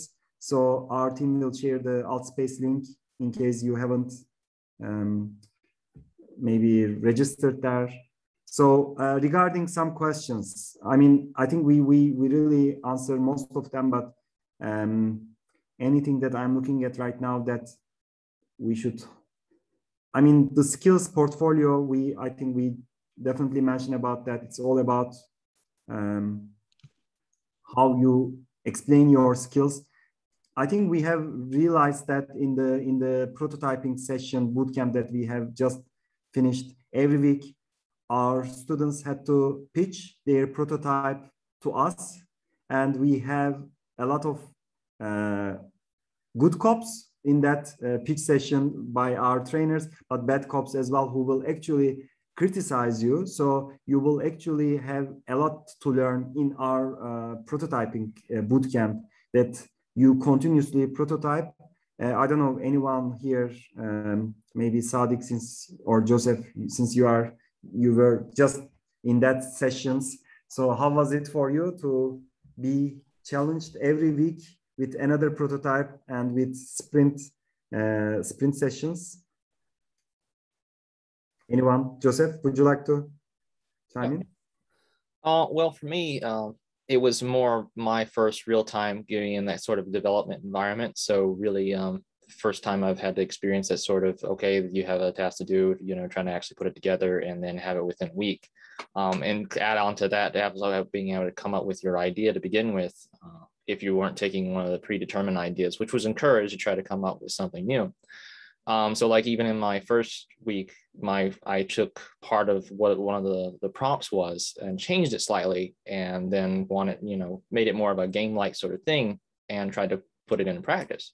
But as I soon realized that what I thought I would be able to do in a week as opposed to what I could actually do in a week were two very different things. So just getting that learning curve for especially in the first 1 or 2 weeks, understanding, okay, what can I do in the time that I have, and then focusing your design or your prototype in such a way that you be able to get what you need to done to be able to get your idea across is definitely the biggest aspect, I would say, in terms of the class.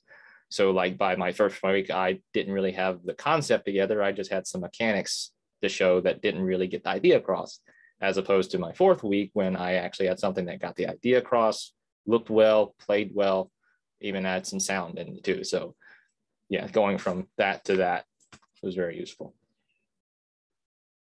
Okay, great. Roger, would you like to add something from your side? I mean, there's not much to add, right? So I haven't taken the class, right? We were more like helping with the class, just to make that clear. And I think for us as teacher or mentors, the most exciting is always to see how much. I mean, having a class is always great, right? It's a good starting ground. It gives you enough background to actually be able to create something yourself. But what was really exciting for us to see that even though it was not a clear path given to each student, each one grew in very different ways. There were certain students which lacked certain skill sets or never really dabbled into certain aspects of prototyping, and they took it upon themselves to challenge themselves and look deeper into something they're usually bad at. And the first week, to be honest, it often didn't look that great. You could clearly see, okay, you tried the first time. Great that you tried. Now in the second prototype, we saw a lot of improvements. And then in the last prototype, you really could see they manage to overcome their, inner barrier. And that is, when we created that class, we were hoping to see that outcome. But when you create something and you have certain like illusions in your brain of how amazing it will be, it's very rare that you actually see those fundamental aspects come to fruition with the first like group of students, which really benefit and really take the advantage of challenging themselves and taking the help of the mentors, as well as just like taking the time to really work through their limitations and being aware of their limitations, because that is one of the biggest weaknesses. When you're good at something, it's so easy to just continue doing what you're really good at already, because it's way less painful, but you also learn that much less through it. And it started with the prototype, and then when the groups came together and actually worked in a team on those projects, I mean, it was very evident how everyone managed to progress, not just with their own prototypes, but also like as a team when they learned all the challenges. And for us, it was really exciting to see, because it's very rare that you see someone grow so much in such a short period of time. And we really look closely about the skill sets. And that was just for us really exciting to see when the whole thing basically came together. And I think everyone had a really nice experience, and also how the students treated each other with a lot of respect and with a lot of helping each other out, rather than, a competition. There was some competition between the teams, but more in a friendly way, which I think is overall very helpful. So I was really happy to see. But enough about me. Let's let the students speak. Exactly. For me, in 4 weeks, the one thing I learned is how consistency can improve your skills like 10x.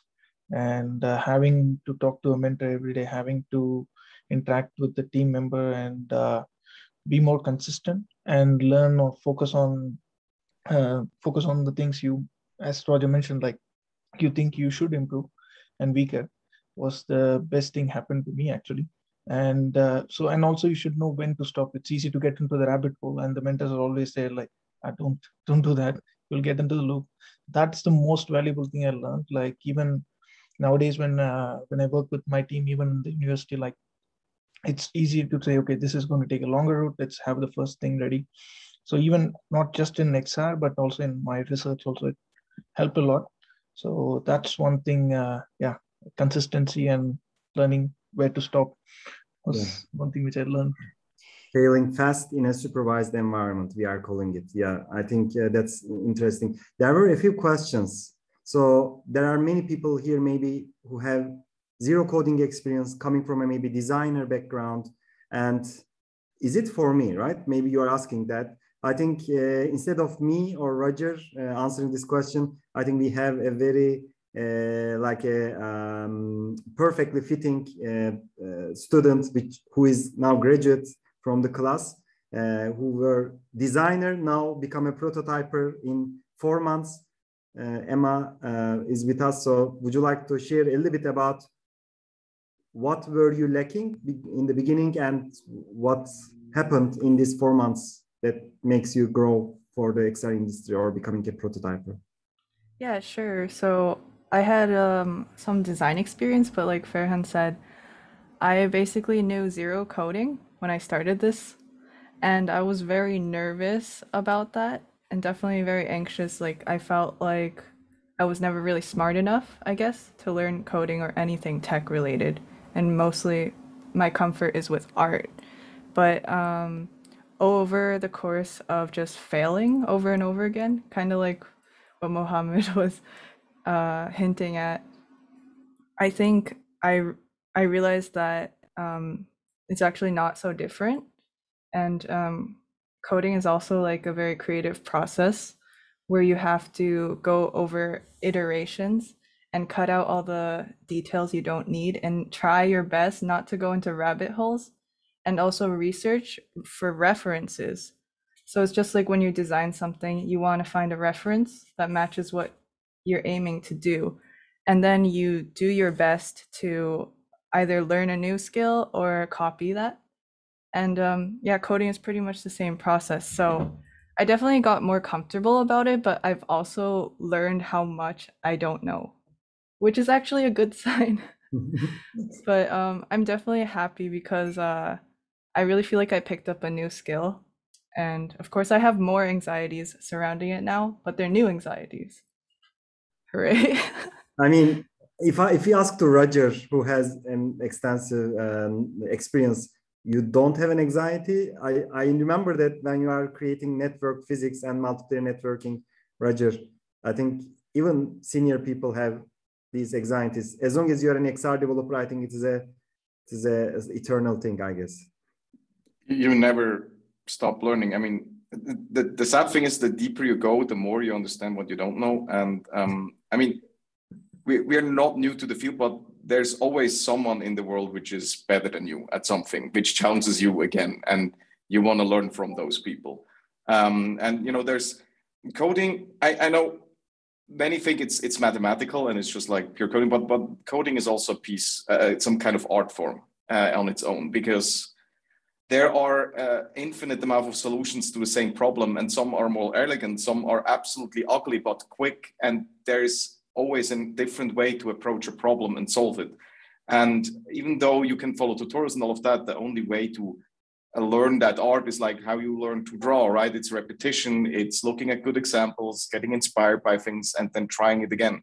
So programming is the same. And yes, it's frightening. Sometimes it's very confusing, and sometimes you really want to throw the controller against the monitor because that thing just doesn't make any sense. And then it works, and suddenly, and you still don't understand why it now works and it didn't before.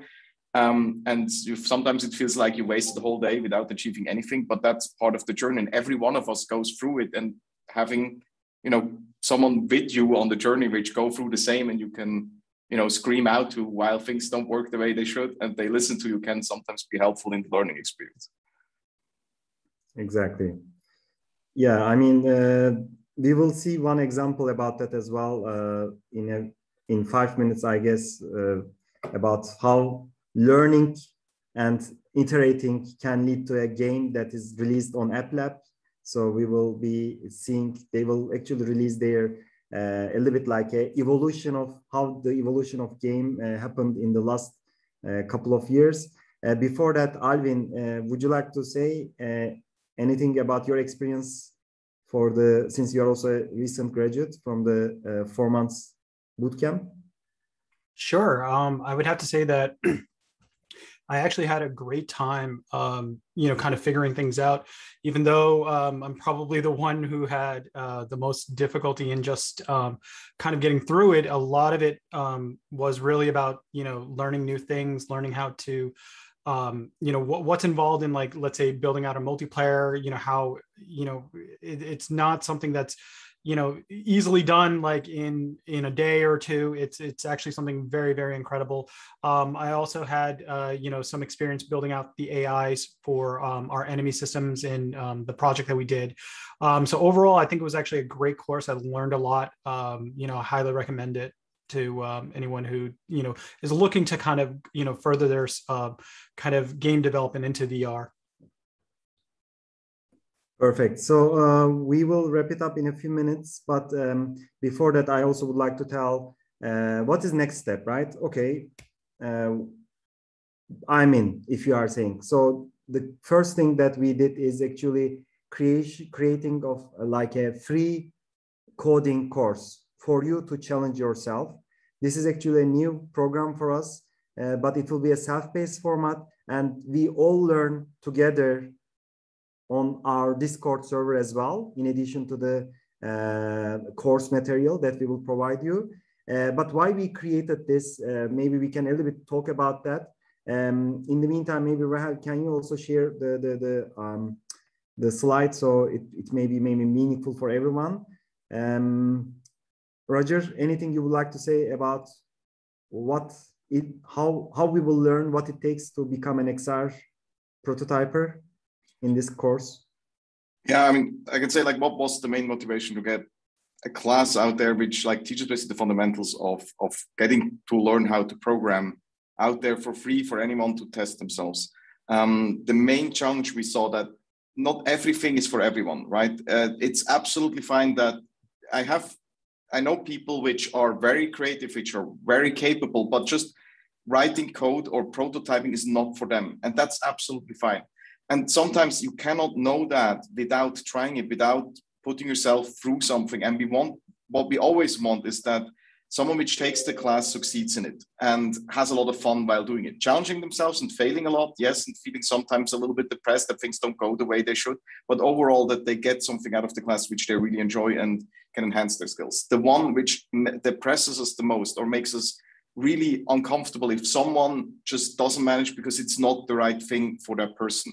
And if someone came into the class with a lot of hope, and if they would have just had the chance to test themselves and figure out for themselves beforehand if that would work for them, that they actually would enjoy coding, then it would remove all that pain point which we saw sometimes happen. And that's why we created a class which everyone can have access to and challenge themselves and see if they could become a prototyper and have fun doing it. We are pretty sure that if you enjoy this free class and you will get excited to learn more about it, you will probably master and excel in the prototyping and foundations classes, because that's basically the foundational building block which you can test your own brain if it gets basically the right endorphins expelled while doing those challenges.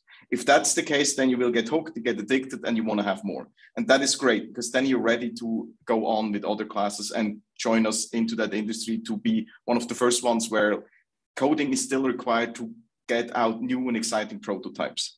And that was the main idea. And now I have to go because the other event is starting and we're hosting there a little bit. So we are also wrapping up in 5 minutes, and then we will see you there. Hopefully we see each other there. Until then, bye-bye. Thank you, Roger. Last part, maybe after taking this free course, of course, we have full experience that our students has just finished. And maybe we can go to the next slide, Rahel, to show. I also share the Discord server. And if you want to join this free coding course that Roger mentioned, feel free to register, apply there. I mean, everyone is welcome. We just need to enroll you in the next week. You will receive more details about the course. So after that, the Foundations Bootcamp, right? That you are learning the tools and Unity and coding development related stuff from interaction toolkits to locomotion to many other features of VR development that you need for your path towards becoming a prototyper. And this is a 2 months program, Foundations Bootcamp. And afterwards, we have prototyping bootcamp. We can also quickly mention that our team mentioned. So yeah, let's show directly from the also our brochure. Please feel free to look at the brochure to have more idea. So prototyping bootcamp is a little bit interesting. Instead of learning different tools, you are now implementing and executing what you learned in the first 2 months. So maybe we go to the prototyping one. Yeah, this is the foundations. And yeah,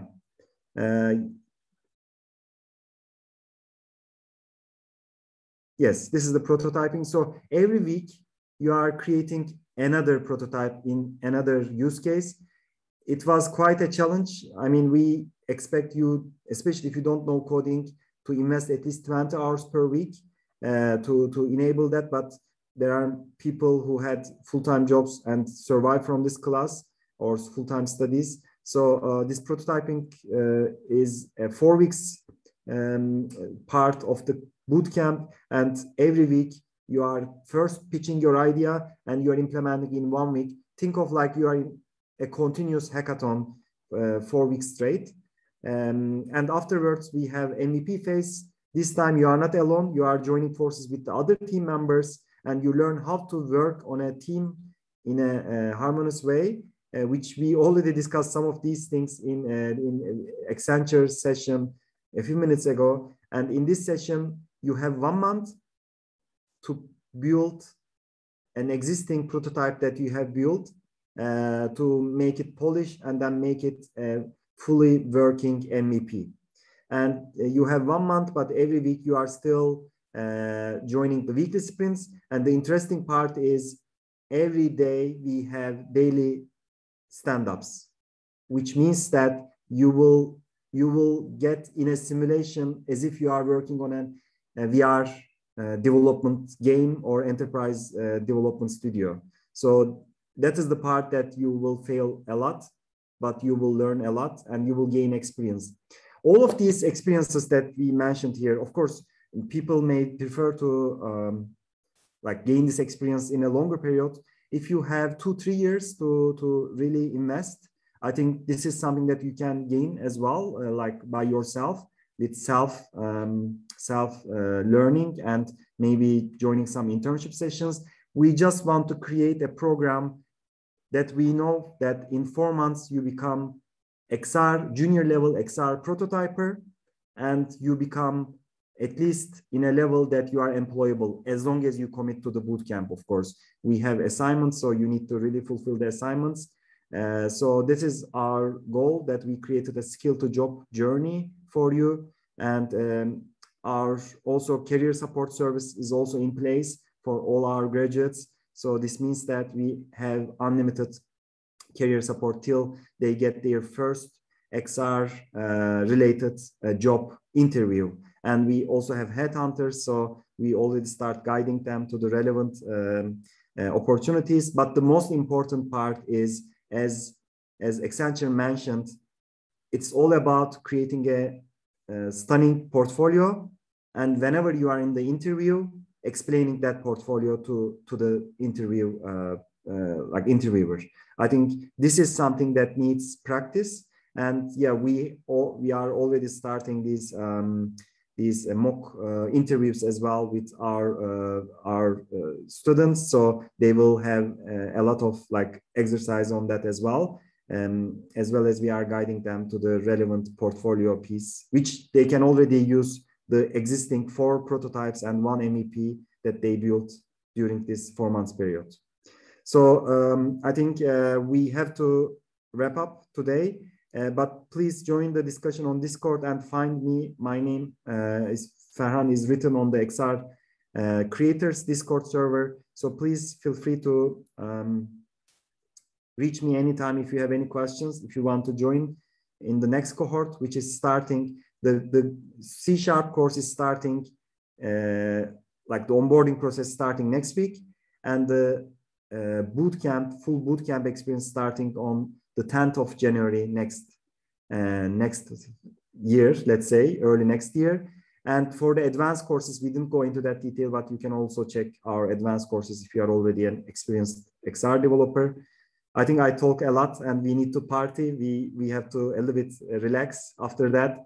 Anything that you want to add from our students, graduates? Any last reminder for those who wants to join to this program? How can I prepare myself? One sentence. Anyone? Any advice? If you don't have any coding experience, you definitely want to take the foundations first before moving into the prototype.